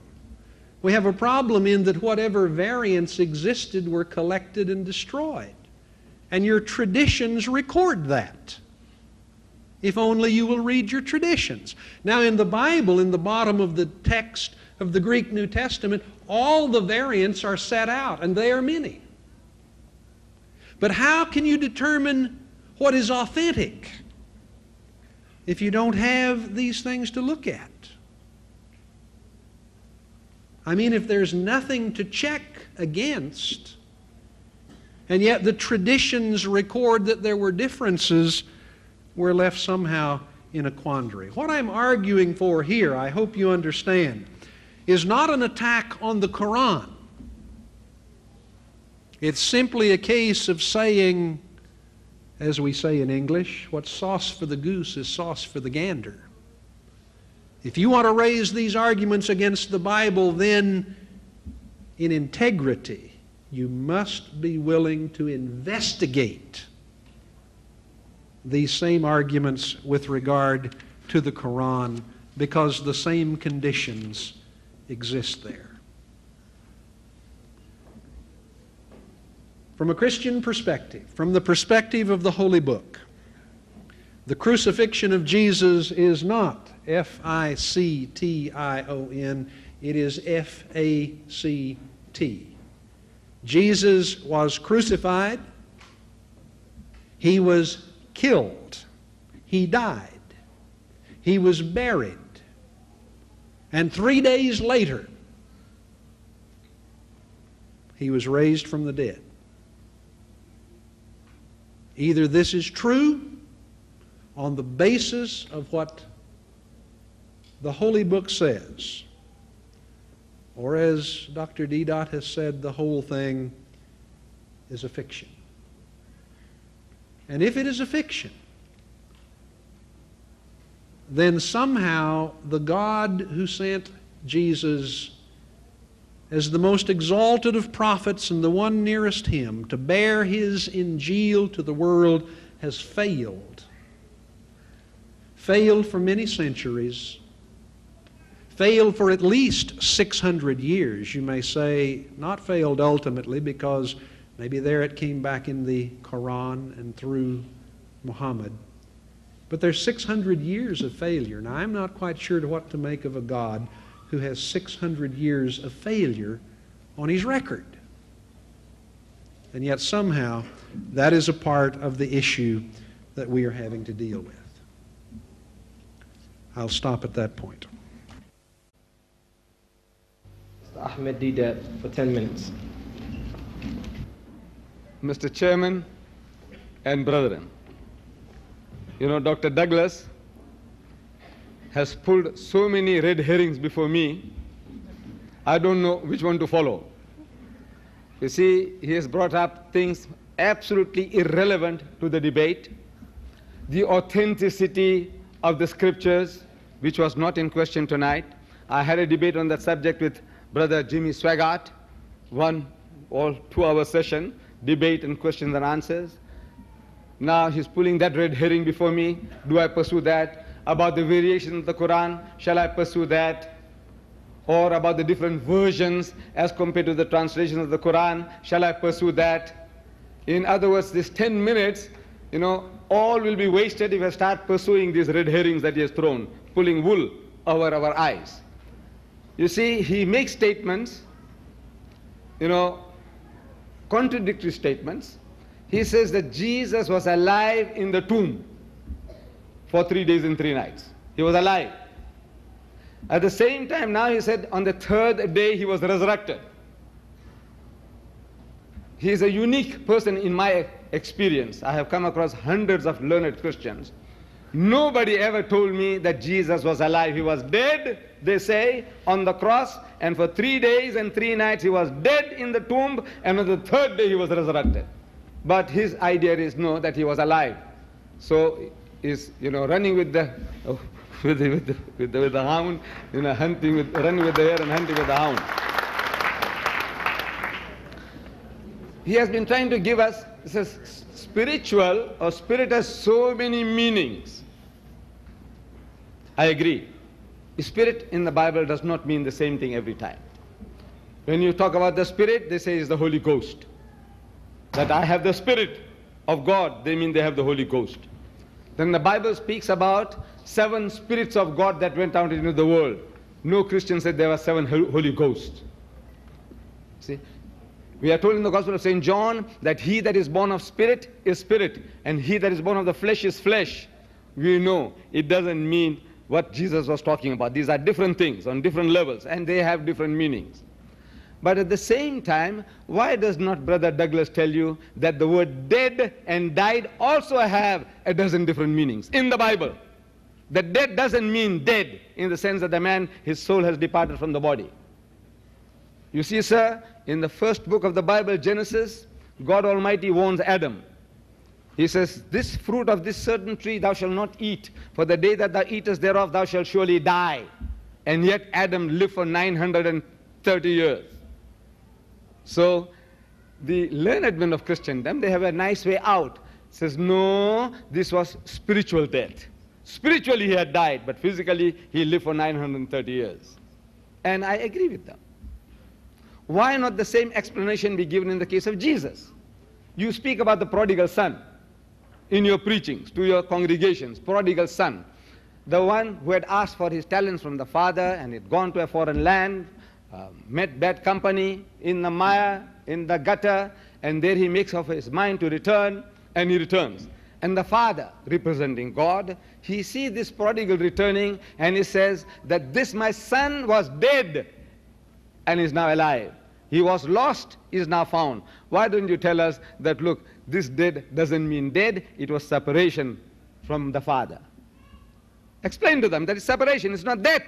Because the son had never died. Adam had never died for 930 years. So it's separation, separation, separation. So death means separation also. Why won't you not now translate or explain that this death of Jesus was also a separation from God? Because you read in your own scriptures, no use bringing the Quran into the picture. Because we are talking about your records. Explain your records as they are in your own language. You see, Jesus on the cross is supposed to have cried out with a loud voice, Eli, Eli, lama sabachthani, which means, my God, why hast thou forsaken me? What is this forsaken? Adam was forsaken by God. You call it death. The son, prodigal, had departed from his father, separated from the father. It was death. Jesus Christ, according to his own admission, he is separated from God. He is dead. That is spiritual death. But the death that you are talking about, he must die physically. He must give his life, that his soul departs from his body. That is death. And if that death took place, then you say for 3 days he was alive. And this miracle that Jesus is talking about, the miracle of Jonah, miracle, is not being entombed, as you say, for 3 days and 3 nights. What's miraculous about that? You put a man in a cave, in a tomb for 3 days and 3 nights. What's miraculous about that? If you put him for 3 weeks, what is miraculous about that? The miracle is that you expect a man to die, and if he doesn't die, it's a miracle. And according to that, the whole of Christendom says that Jesus was dead for 3 days and 3 nights, Jonah was alive for 3 days and 3 nights, and as such, he didn't fulfill the prophecies. Crucified. This is now, what does the word crucified mean? Crucified means to kill by hanging or impaling on the cross. If a person is put onto a cross, for example, numerous cases, we have records here from our newspapers, Filipinos. It says 13 Filipinos have themselves crucified, imitating Christ. 13 Filipinos. Dozens of Filipinos, every Easter they get crucified in the Philippines. Dozens. I'm sure you read these records. But what is actually taking place is that the person is taken to the cross, he's hanged, he's nailed, and he's brought down, and he's alive, and he walks away smoking cigarette. Now, in your language, sir, there is not a word, there is not a verb in your language to describe that the man was put on the cross. What is that? Crucified? It says crucified here, but the man is alive. So what happened? Was he crucified? 20 years later, somebody shoots him and he dies, or he meets a motor car accident and he dies. How would you say was his end? Crucified, or hanged, or shot, or drowned? How? You have no word in your language. The deficiency is in your language to explain the situation that if the man was put on the cross and had he not died, what would you call that? A man is taken to the gallows. A noose is put around his neck, and the rope is pulled. But before he expires, they cut the rope and he's reprieved. 10 years later, 15 years later, the man dies of natural death. Was he hanged? I want you to tell me, not unhanged. What happened to him? In your language, you haven't got a word. In your language, you have no words to describe situations like that. You know, a verb to tell you what happened. So you can't say he was hanged, you can't say he was crucified, but yet the way they do that now is to put that in inverted commas. You see, in other words, that's what people say, that he died. That he died, you see, he was crucified, in inverted commas. I have now coined a word to save Christendom the misery of not having a word, and that word is crucifixion. C-R-U-C-I, cruci, F-I-C-T-I-O-N, crucifixion. In other words, it's just an act taking place. The man is not actually dying, so he's not crucified in inverted commas, rather that the person was crucifixed, F-I-C-T-E-D, ficted. It's like a fiction, crucifixed. So, I don't know what issues. Now, if I give you briefly, I said, look, there are so many reasons that we say Christ was not crucified. According to your scriptures, in the book of Acts, chapter 1, verse 3, it reads, and he gave, after his alleged crucifixion, he gave many convincing proofs that he was alive, A-L-I-V-E, alive. He gave proofs that he was alive. Mary Magdalene, she goes and testifies to the other disciples that he is alive, and they believe not. Alive, A-L-I-V, alive, not resurrected. The word that is alive is again alive. Then the two from Emmaus, when they return to that upper room where they had the Last Supper, they come and testify that they met Jesus and that he is alive, and they believe not. Thomas is told that Jesus is alive, and he believed not. Amazing situation. You read this in your own mother tongue. The word is alive, alive, alive, alive, not resurrected, resurrected, resurrected. So you invent the word resurrected and you thumb suck it and tell the world that alive and resurrection are one and the same thing. It is not. Alive is alive, as if the Holy Ghost didn't know the word resurrected. If that was what had happened, then the Holy Ghost must inspire Luke and Mark and Matthew and John that he is resurrected, resurrected, not once, not once. Are they made to say resurrected? They're made to say alive, alive, alive, alive. And the man He is in disguise, eternally in disguise. He never came out into the open. Why? If he is alive, if he has conquered death, there's no need to be afraid anymore, because the scripture says it is ordained unto all men once to die, and after that the judgment. You can't die twice. But this man, you can see the way he's behaving, as if he has escaped death by the skin of his teeth. Pontius Pilate, he finds a man not guilty. His wife sees a dream in which she is told that no harm should come to this just man. He is only 3 hours on the cross, and no man can die on the cross in 3 hours. According to your own church historians, people who write biographies of Jesus. You see, William Hanna, in his Life of Christ, he says that the victim of crucifixion invariably survived the first day. And sometimes he lived up to the second and third day, and there are instances where people have lived up to the fourth and fifth day on the cross, alive. Why should Jesus die within 3 hours? The other two that were supposed to have been hanged with him, they were alive when they had to break the bones. The bones of Jesus, the legs of Jesus were not broken. Why not? Because the Bible says this is fulfillment of prophecy. It can only help a person if the bones are not broken, if he's alive. If the man is dead and you break his bones, you saw them to pieces, you smash them up, what difference does it make? So when you look at each and every individual act, I can give you 30 different reasons from the scriptures to say that Jesus Christ was neither killed nor crucified. You have this book here, Crucifixion or Crucifixion. This book is available absolutely free of charge, and you read it for yourself. But I don't know this wool that the doctor has pulled over our eyes. What portion of that wool can I start removing in these 10 minutes? So now I hope at question time we'll have better opportunity to justify the subject, whether Jesus Christ was crucified or was that a fiction. وآخر دعوانا أن الحمد لله رب العالمين.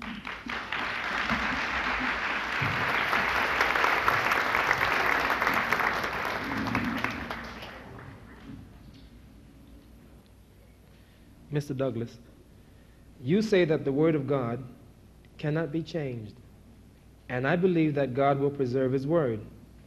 So how do you explain the many deletions and changes that have been made in the Bible? For example, verses from the book of Leviticus commanding the people not to eat swine flesh, deleted. Quran can be proven to be its original form as it was revealed. What is the proof that the Bible is still whole and unchanged?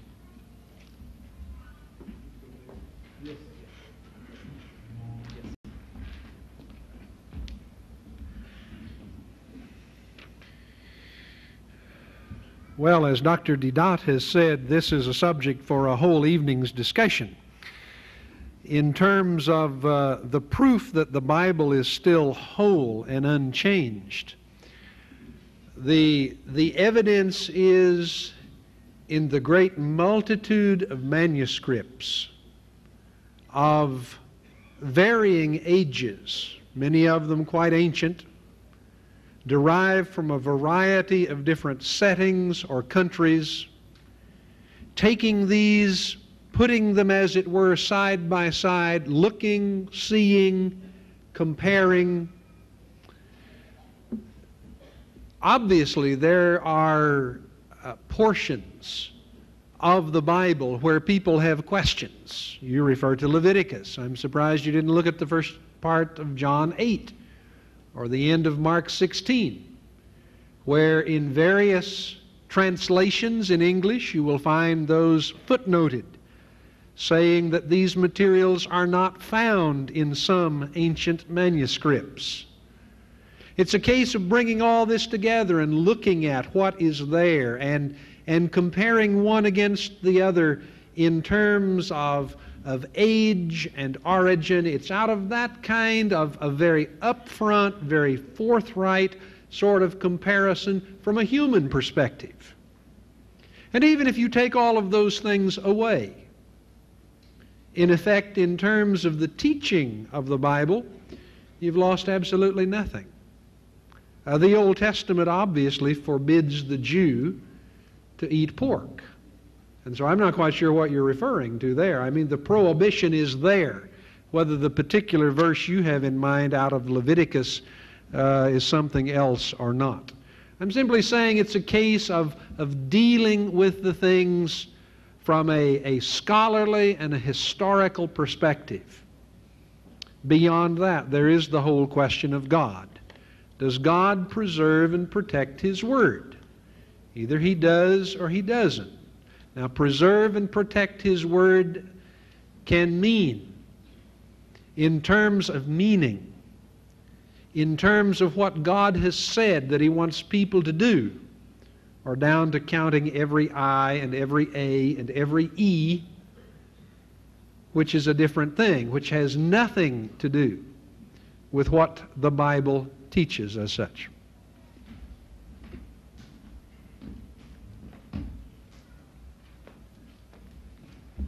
Mr. Deedat, when Jesus raised Lazarus from the dead, or any of the others so raised, were they spiritualized? Paul spoke of the resurrection at the end of time. You see, the difference between resurrection and resuscitation is obvious. If Lazarus was resurrected, in that case he would still be walking this earth. He might have been here with us. Because as the scripture tells us that no man can die twice. So where is he now? If he was resurrected, either he's spiritualized and gone up to heaven, but that didn't appear to the Jews. So he walked among the people and he lived among the people and he went back home and he ate food. So it must have been a resuscitation, not a resurrection, in the sense that only once you are resurrected and after that the judgment. I hope that answers that question.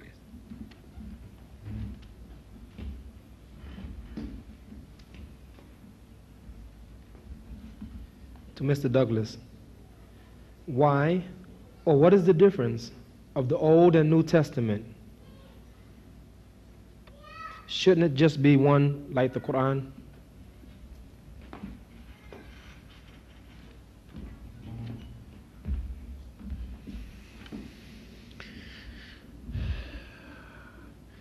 It is one like the Quran.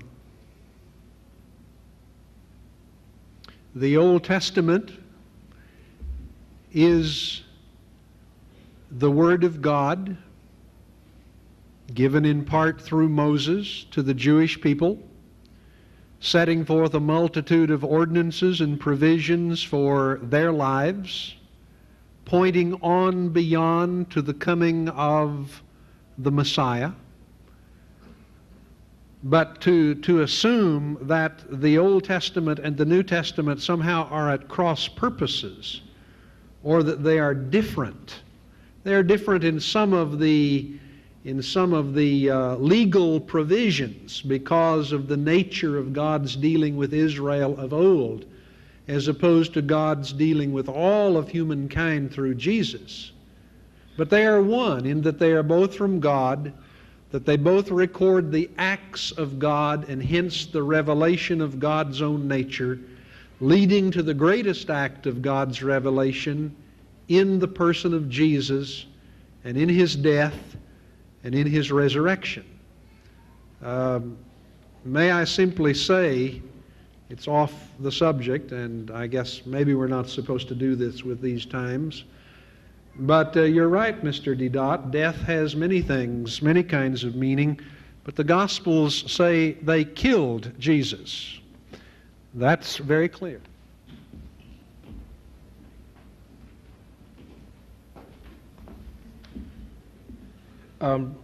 Dear Brother Ahmad Deedat, please clear the misunderstanding for the Christians about Jesus never being crucified nor killed on the cross, but the situation looked like Jesus was there.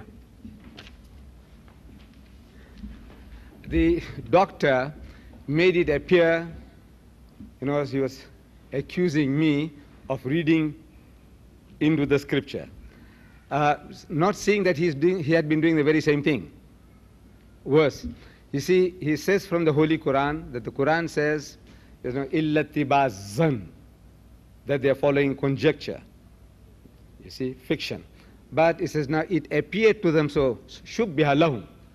Now shubbiha doesn't mean that somebody was substituted. The doctor says somebody was substituted. The Quran says. Now, Quran doesn't say anything to that effect. I don't know whether doctor knows Arabic. I'm sure he does, the amount of time he spent in the Middle East. And if you can show from the Quran that this word, shubbiha lahum, means substitution, it would be something. Interpretations of people is quite a thing apart. We are talking about books. When I'm referring from the Bible, I said, look, your book says a spirit has no flesh and bones. Do you understand that English? A spirit has no flesh and bones. If I were to tell you that because I got flesh and bones, I'm not a spirit, I'm not a ghost, I'm not a spook. I said, is that what it means in your language, you Englishman? Is that what it means in your language? And he says, yes. If I got flesh and bones, then I'm not the other thing. I asked the same question to the Zulu in his language. I said, is this what it means in your language? And he agrees. And every language group on earth, when you say the spirit has no flesh and bones, it means what it says. Now you have to tell me that, look, in my language, when a man says a spirit has no flesh and bones, it means a spirit has flesh and bones. Sometimes we English people, we speak in opposites. See, and we mean the same thing. When we say slow down, we mean also slow up. You know, one fellow says, slow up, man, you know, you're too fast. The other says, look, he's telling you, why don't you slow down? Why don't you slow down? He says, slow down, slow up means the same thing. When we say in English, look out, we don't mean look out. We mean look in. So what are you talking about? What are you talking about? So a Frenchman was trying to learn English. Sitting in a skyscraper building, tall building, sitting by the window, and he hears somebody shouting, look out! And he looks out, and a brick grazed him on the head. He said, what's this? You know, what kind of language is this? He tells me to look out, and I look out. He says, no, when we say look out, means you look in, you don't look out. Doctor Sahib, I says, please tell these people that in my language, in English, when we say a spirit has no flesh and bones, that it has flesh and bones. Tell them so.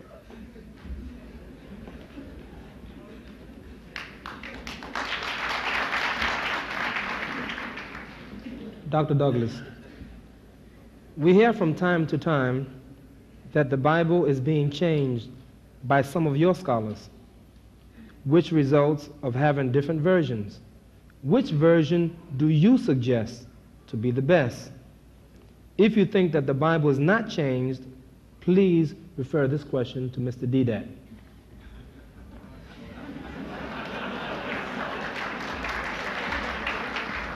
You're ready. You're ready for this. Oh, yeah. I want to be sure he's ready for this. All right. All right. I will refer this to him because he obviously feels the Bible is changed, and so we'll want to speak to this. I think the Bible is not changed. The question is, which version do you suggest to be the best? Well, now you recognize when you're talking about a version, you're talking about a translation into English, into German, into French, into Arabic. And I suggest that the version is best that most accurately represents what the Greek text of the New Testament says. Like I would say to you, what version of the Quran is best? Is it Sales? Is it Pickthall's? Is it Arterbury's? Do you know these translations? Do you know these versions? Some of you do. Which one is the best? Well, you would probably say none of those. The one that has the English and the Arabic parallel one with another. And I would be glad to submit to any of you, if I could stay here 2 or 3 days, that we'd get half a dozen. We'd pick any text you want, and we would see the difference in the translations into English. And so which version of the Quran is best? The one that most faithfully reflects the Arabic, if you cannot read Arabic. Which version of the Bible is best? The one that most faithfully reflects the Greek of the Bible.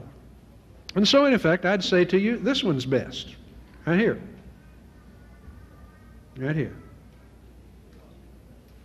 Why do I say this? Because this is a compilation of the best of all the ancient manuscripts. And if there are any questions about what the text says, they're right down at the bottom. They're not burned up, hidden away, destroyed, denied, lost, or whatever else. They're right there for you to look at and to ask, what difference do these differences make? And in terms of what this text says, those differences basically make no difference. Now, Mr. Deedat's friend on one occasion said to me, "Oh, the Christians are changing the Bible. It used to say in John 3:16, God so loved the world that he gave his only begotten Son. And today they've taken the word begotten out." And he would point that it's there in the King James and it's not there in the Revised Standard. And that's right, it's there in the King James and it's not there in the Revised Standard. Has someone changed the Bible? No. The word was never there in the Greek text. There's only one word in the Greek text, monogenes. And so the Bible's been changed? No, the English translation has been sharpened. No alteration of the words at all.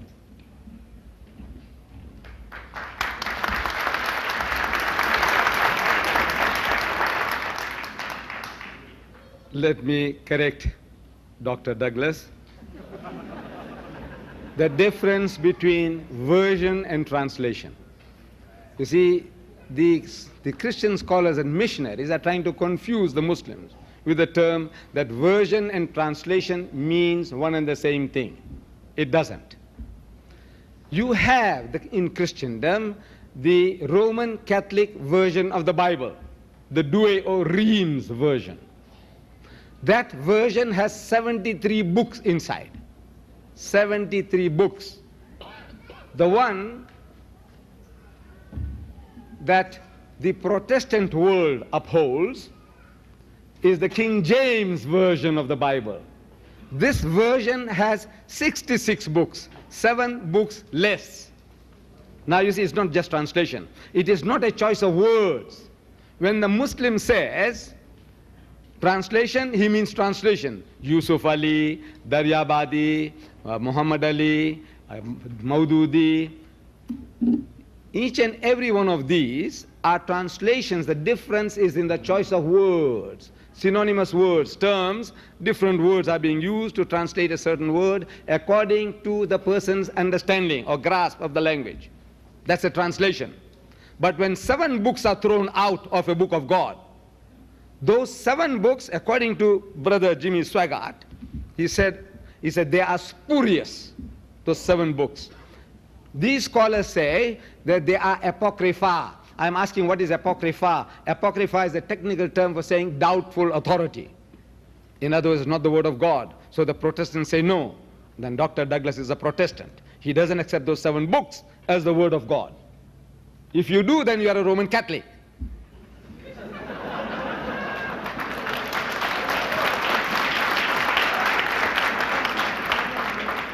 Then he said the most accurate. We go to the Greek scriptures, and the most accurate rendering of the scriptures is the RSV. That is what your scholars say. 32 scholars of the highest eminence in America, backed by 50 cooperating denominations, they produce the RSV, Revised Standard Version of the Bible. And they say beautiful thing about the King James Version, which every Christian takes an oath by, including Jimmy Swaggart. This is the book he uses. This is the book he sells.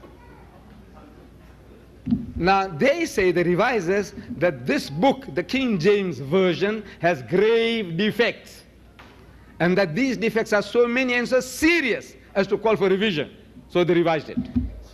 So they threw out, leave out the word begotten. You were going to the Greek scriptures. I don't know Greek. But the Trinity, the Holy Trinity, the bedrock of Christianity. Because what is the dispute? We say God is one, he says God is one. But they say that God is a triune God, Father, Son, and Holy Ghost. So we are at variance. We are at variance. Now, that verse on the Trinity is the only place in this Bible. I don't know whether it is in his Bible, the Greek. He didn't say which version he's holding. But the bulk of Christendom, this is the one they have in their hands.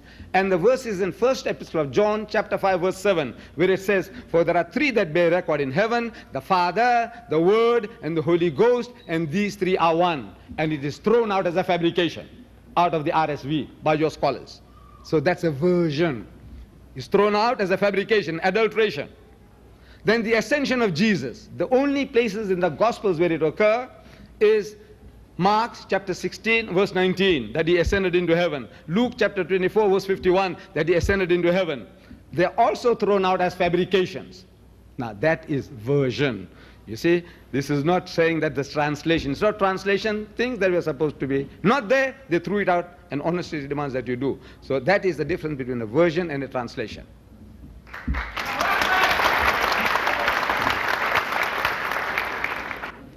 Dr. Douglas, do you believe the Old Testament to be the whole of the Word of God? If your answer is yes, do you say that Jesus was cursed because he was hanged to death?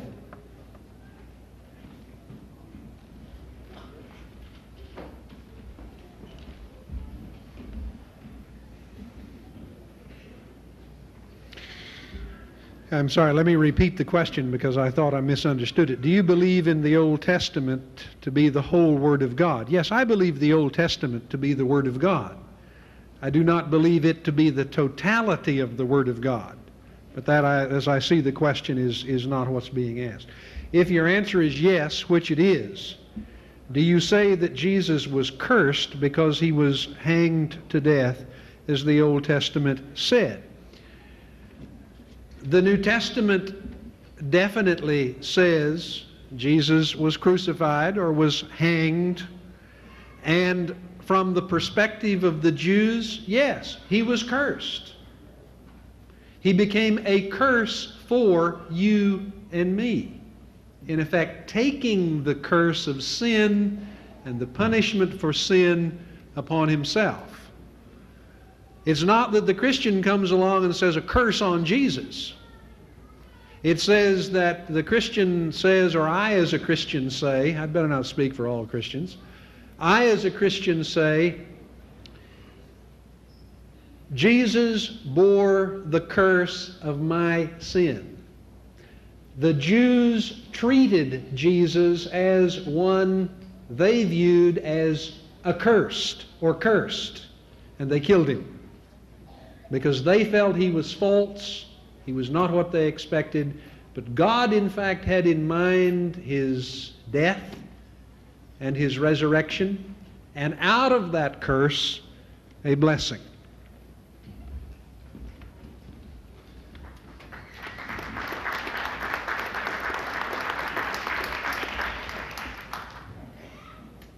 Mr. Deedat, if Christ showed the disciples that he hadn't died, that he did not die, why would they go forth preaching he had died and maintain this story of their own martyrdoms?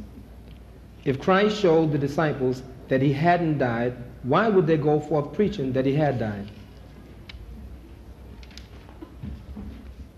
I do not read into the scripture that they started preaching. His immediate disciples, that Christ had died. What they were telling is that he's alive, that he's alive, that he's alive. And it was an anticlimax to the idea that they had that the man was killed on the cross. That was their experience because they were not eyewitnesses or your witnesses of the happenings.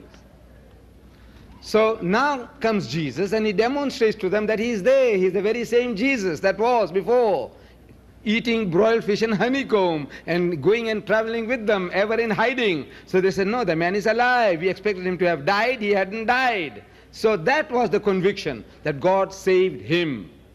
And that is what they were preaching. This idea that he died for the sins of mankind, it doesn't seem to occur to me because this is against the law of God Almighty, where he says, the soul that sinneth, it shall die. This is the law of God, that the one that sins, that soul shall die. And the son shall not bear the iniquity of the father. Meaning, whatever father Adam did, and Mother Eve did, he says the son will not bear the iniquity, the sin of the father, neither shall the son bear the father bear, the son bear the iniquity of the father. He says the righteousness of the righteous shall be upon him. This is the law of God, that whatever good thing the good man does, he gets his reward. And the wickedness of the wicked shall be upon him. Whatever evil thing the evil man does, he gets punished for it.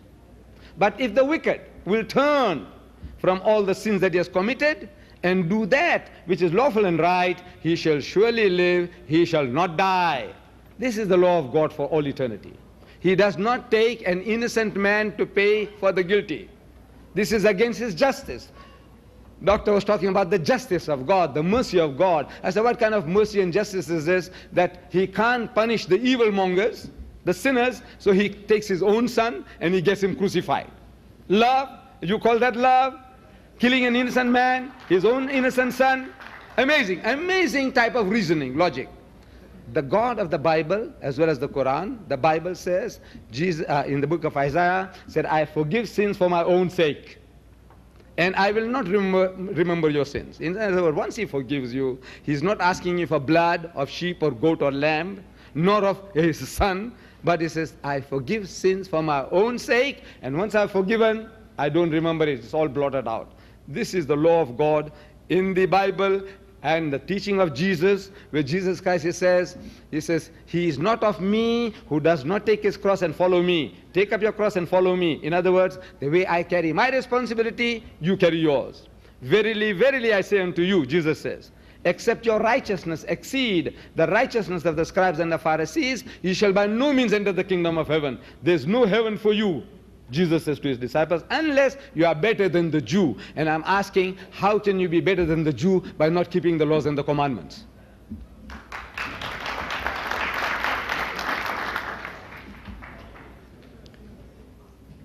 Mr. Douglas, this one's for you. Christians claim that Jesus, peace be upon him, is God. My question is, did Jesus claim himself as the God? Did he say, I am God? Or did he ask his followers to worship me?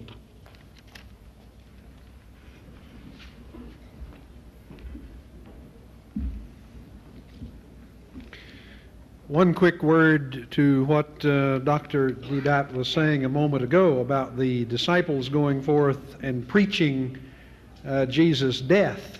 According to the record in the Holy Book, they did. 10 days after he ascended into heaven, the Holy Spirit came, and the first time they preached, they said, Men of Israel, Jesus of Nazareth, a man accredited by God to you by miracles, wonders, and signs, so on and so forth. This man was handed over to you by God's set purpose. You, with the help of wicked men, put him to death by nailing him to the cross, but God raised him from the dead. The very next time that they were up to speak, you handed him over to be killed, and you disowned him before Pilate. You killed the author of life, but God raised him from the dead. So very quickly they were in fact preaching that. They were right or they wrong. They were deceived or something very strange had gone on. Did Jesus claim to be God? You mean in his very own words? If you're looking for the expression, I say that I am God, just those words, you do not find it. But at the time of Jesus' trial, when he stood before the Jewish authorities, they said to him, tell us, are you the Son of the Blessed One? Who is the Blessed One? Mary? Or God? And Jesus said, I am. And they said, what further need do we have for proof? He has blasphemed, let him die.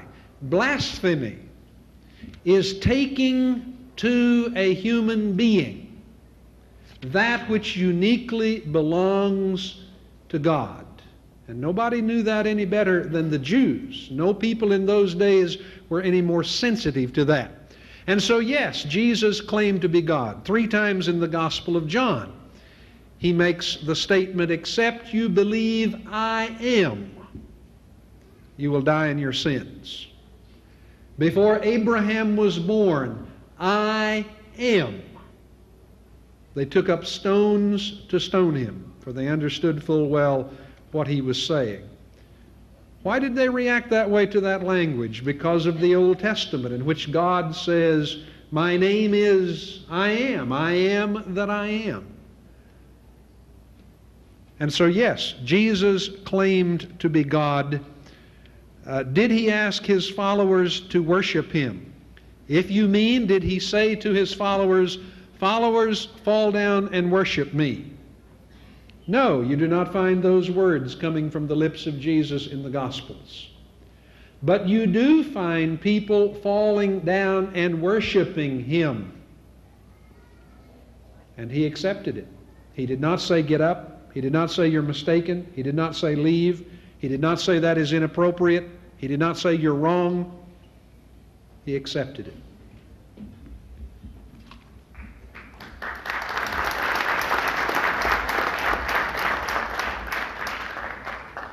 To Ahmad Deedat, you base your arguments on small points of the Bible. The same Bible which you believe is inaccurate. To me, this is a contradiction. Why do you do this? I do respect your religion, but this is a problem I can't understand. Mr. Chairman and brethren, you see, in every civilized nation on earth, people have disputes. And when these disputes go to court, the plaintiff, the complainant, he goes into the box, into the witness box, and he testifies. He puts forth his claim. And the opposing advocate, attorney, he cross-examines the witness. When he's cross-examining the witness on the evidence that he has given, and on that evidence, if he can prove to the judge's satisfaction that the man is lying, if he feels satisfied that he has convinced the judge in his cross-examination that the witness was a liar, what he does is he closes the case and he asks for absolution with costs, and he will get it. And this is normal practice in everyday affair. Dispute, you cross-examine the person and you come to a conclusion. Now the Holy Quran tells us to do the same. It says, وَقَالُوا, and they say, who, the Jews and the Christians, say, لَن يَدْخُلَ الْجَنَّةَ إِلَّا مَنْ كَانَ هُودًا أَوْ نَصَارَى, that you Muslims will never enter Jannah. There's no heaven for you. There's no salvation for you, except you become a Jew or except you become a Christian. In answer to that, God Almighty makes us to say, Tilka amaniyuhum, that this is their wishful thinking, vain desires, hallucination. Qul, tell them, hatu burhanakum. So produce your evidence. In kuntum sadiqin, if you are speaking the truth, let's have a look at your certificate that entitles you to heaven and destines us to hell. So they have produced it, the Bible, in 2,000 different languages. And he's saying, my Bible says this, my Bible says that. So we have to cross-examine the Bible, your witnesses. And we are proving from the mouth of your witnesses that the thing that you are alleging, what you are saying, you are claiming is not there. You see? Now you say, what about the other things which are true? I said, look, that is not at stake. If the Bible said that God is one, we say, we agree with you. You said, I quoted you from the Bible. You said, look, everyone is personally responsible for his or her action. I say, we agree with you. Can't you see? If you say, God is a loving Father in heaven, I said, right, we agree with you. But when you say that he's like Shylock, wanting to get a pound of flesh from his creation, Adam and Eve sins and he makes you responsible, and at the beginning of 1986, there were 4.8 billion people on earth, and according to the Christian belief that everyone goes to hell for what? The sin that Adam and Eve committed. So I said, this is the most nonsensical idea, because Adam didn't ask me before eating the apple, nor did Eve ask my wife. How can God hold us responsible?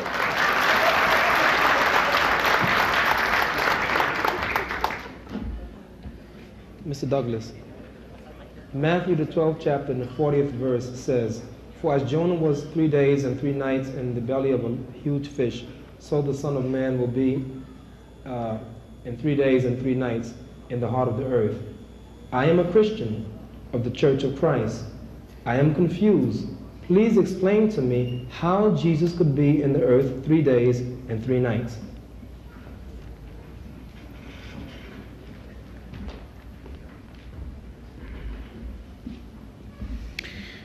Well, first of all, let me say I'll be delighted to talk with you about this in a more extended way than our time now permits.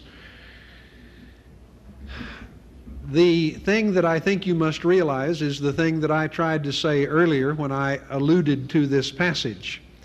If one is going to take 3 days and 3 nights in the heart of the earth and insist upon absolute literalism, are we talking about 72 hours? What are we talking about? 3 days and 3 nights? Or are we talking about an approximation of time, as I mentioned? When I report to people that I see along the way, they'll say, "Where have you been?" I said, "In Lawrence, Kansas." "How long you were there?" "How long were you there?" "I was there 2 days." Well, I have not been in Lawrence and will not be in Lawrence 48 hours. The writers of the New Testament were writing for a variety of different audiences who counted time differently. And if you will look at the computation of time with reference to the death of Jesus in John's Gospel, in comparison to the computation of time with reference to the death of Jesus in the Synoptics, Matthew, Mark, and Luke, you will find a difference. A difference simply in the way they described time. For, as Mr. Deedat has said, the Jews, the day begins at sundown and moves on. The Romans did not think that way. And so you find some writers dealing in Roman time. You find other writers dealing in more of what you would think of as Semitic or Hebraic time. And the difference there is a very understandable thing. It's a question of reporting. If any of you who are Americans have been in the military, and I said to you, "Now, what time is it?" you would report it's 2200. And others of you would think, "What in the world is he saying?" "Why, it's 10 o'clock. The same time, different descriptions.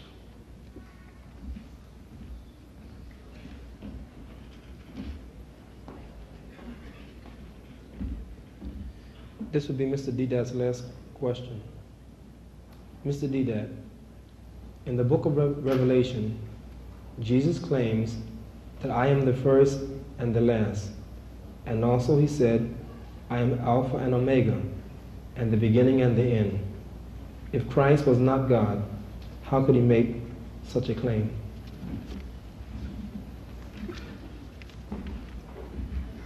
The book of Revelation, scholars will tell you, was a dream of John. It was a dream which he has put down on paper. These are what people hear, if at all, that if Jesus appeared to him, to John, and told him, I am Alpha and Omega, if he did, which I do not believe, there's talking about God Almighty, that God is saying, I am Alpha and Omega. I am the first and the last, not Jesus. But suppose you put these words into the mouth of Jesus, according to your translations. Even then, a dream. You know, a people, when they eat a bit too much, it happens you dream dreams, things that you see. And you read this book of Revelation, describing to you certain beasts with eyes outside and eyes inside, and you know, something which absolutely you have eaten too much, you start thinking in those terms. So I said, now, while Jesus walked this earth, we have to now understand that while he walked this earth, in none of the Gospels, Matthew, Mark, Luke, or John, is the expression ever used, I am God or worship me. On the contrary, he says, my Father is greater than I. He says, my Father is greater than all. He says, I can of my own self do nothing. As I hear, I judge. And my judgment is righteous, because I seek not my own will, but the will of him that sent me. He says, of that day knoweth no man, no, not the angels, nor the Son, but the Father in heaven. In my knowledge I am not like God. In my power I am not like God. So all power is given unto me, it is not mine. I by the finger of God cast out devils. I by the Spirit of God do these things. Where does he say that he is doing the works? That it is his power, he is doing it? Nowhere. And Peter testified in the quotation that the doctor gave. Peter in the book of Acts testifies. He says, ye men of Israel, hear these words. Jesus of Nazareth, a man approved of God among you. A man, not God, approved among you. A man. He quoted it, but of course the quotation went off such like water and duck's back, you people hardly apprehended anything. It says, a man approved of God among you by miracles and wonders and signs, which God did by him. He didn't do it. Which God did by him in the midst of you, which you also know. I said, look, we agree with that. The Quran testifies to that effect, that he gave life to the dead by God's permission. He healed those blind and the lepers by God's permission. We agree with that. But I said, look, now your interpretation, you are reading into your own scripture something that is not there and which is contrary to what Jesus claimed. He's teaching us, come, I'll teach you how to pray. It's a pray like this. So, oh, our Father which art in heaven, our Father, yours and mine, including Judas, not the Father of Jesus Christ in heaven. Hallowed be thy name, singular, thy name, thy will be done, thy, as it is on earth as it is in heaven. Where does he say I'm God? Where does he say worship me? Nowhere. Nowhere. It is something now, like I just heard on TV, the program of Brother Jimmy Swaggart.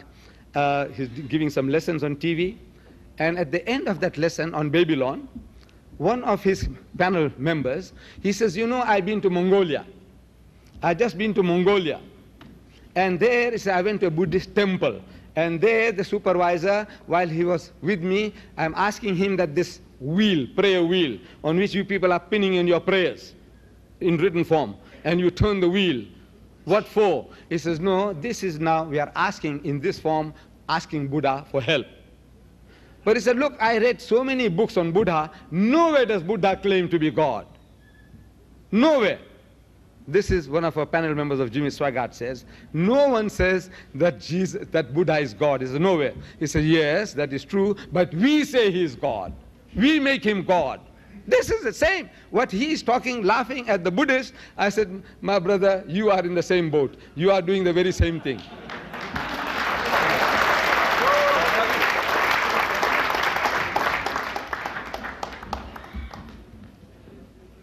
Brothers and sisters, I want you to acknowledge really these two fine champions, two wonderful gentlemen, for sharing their valuable time and their energies with us tonight.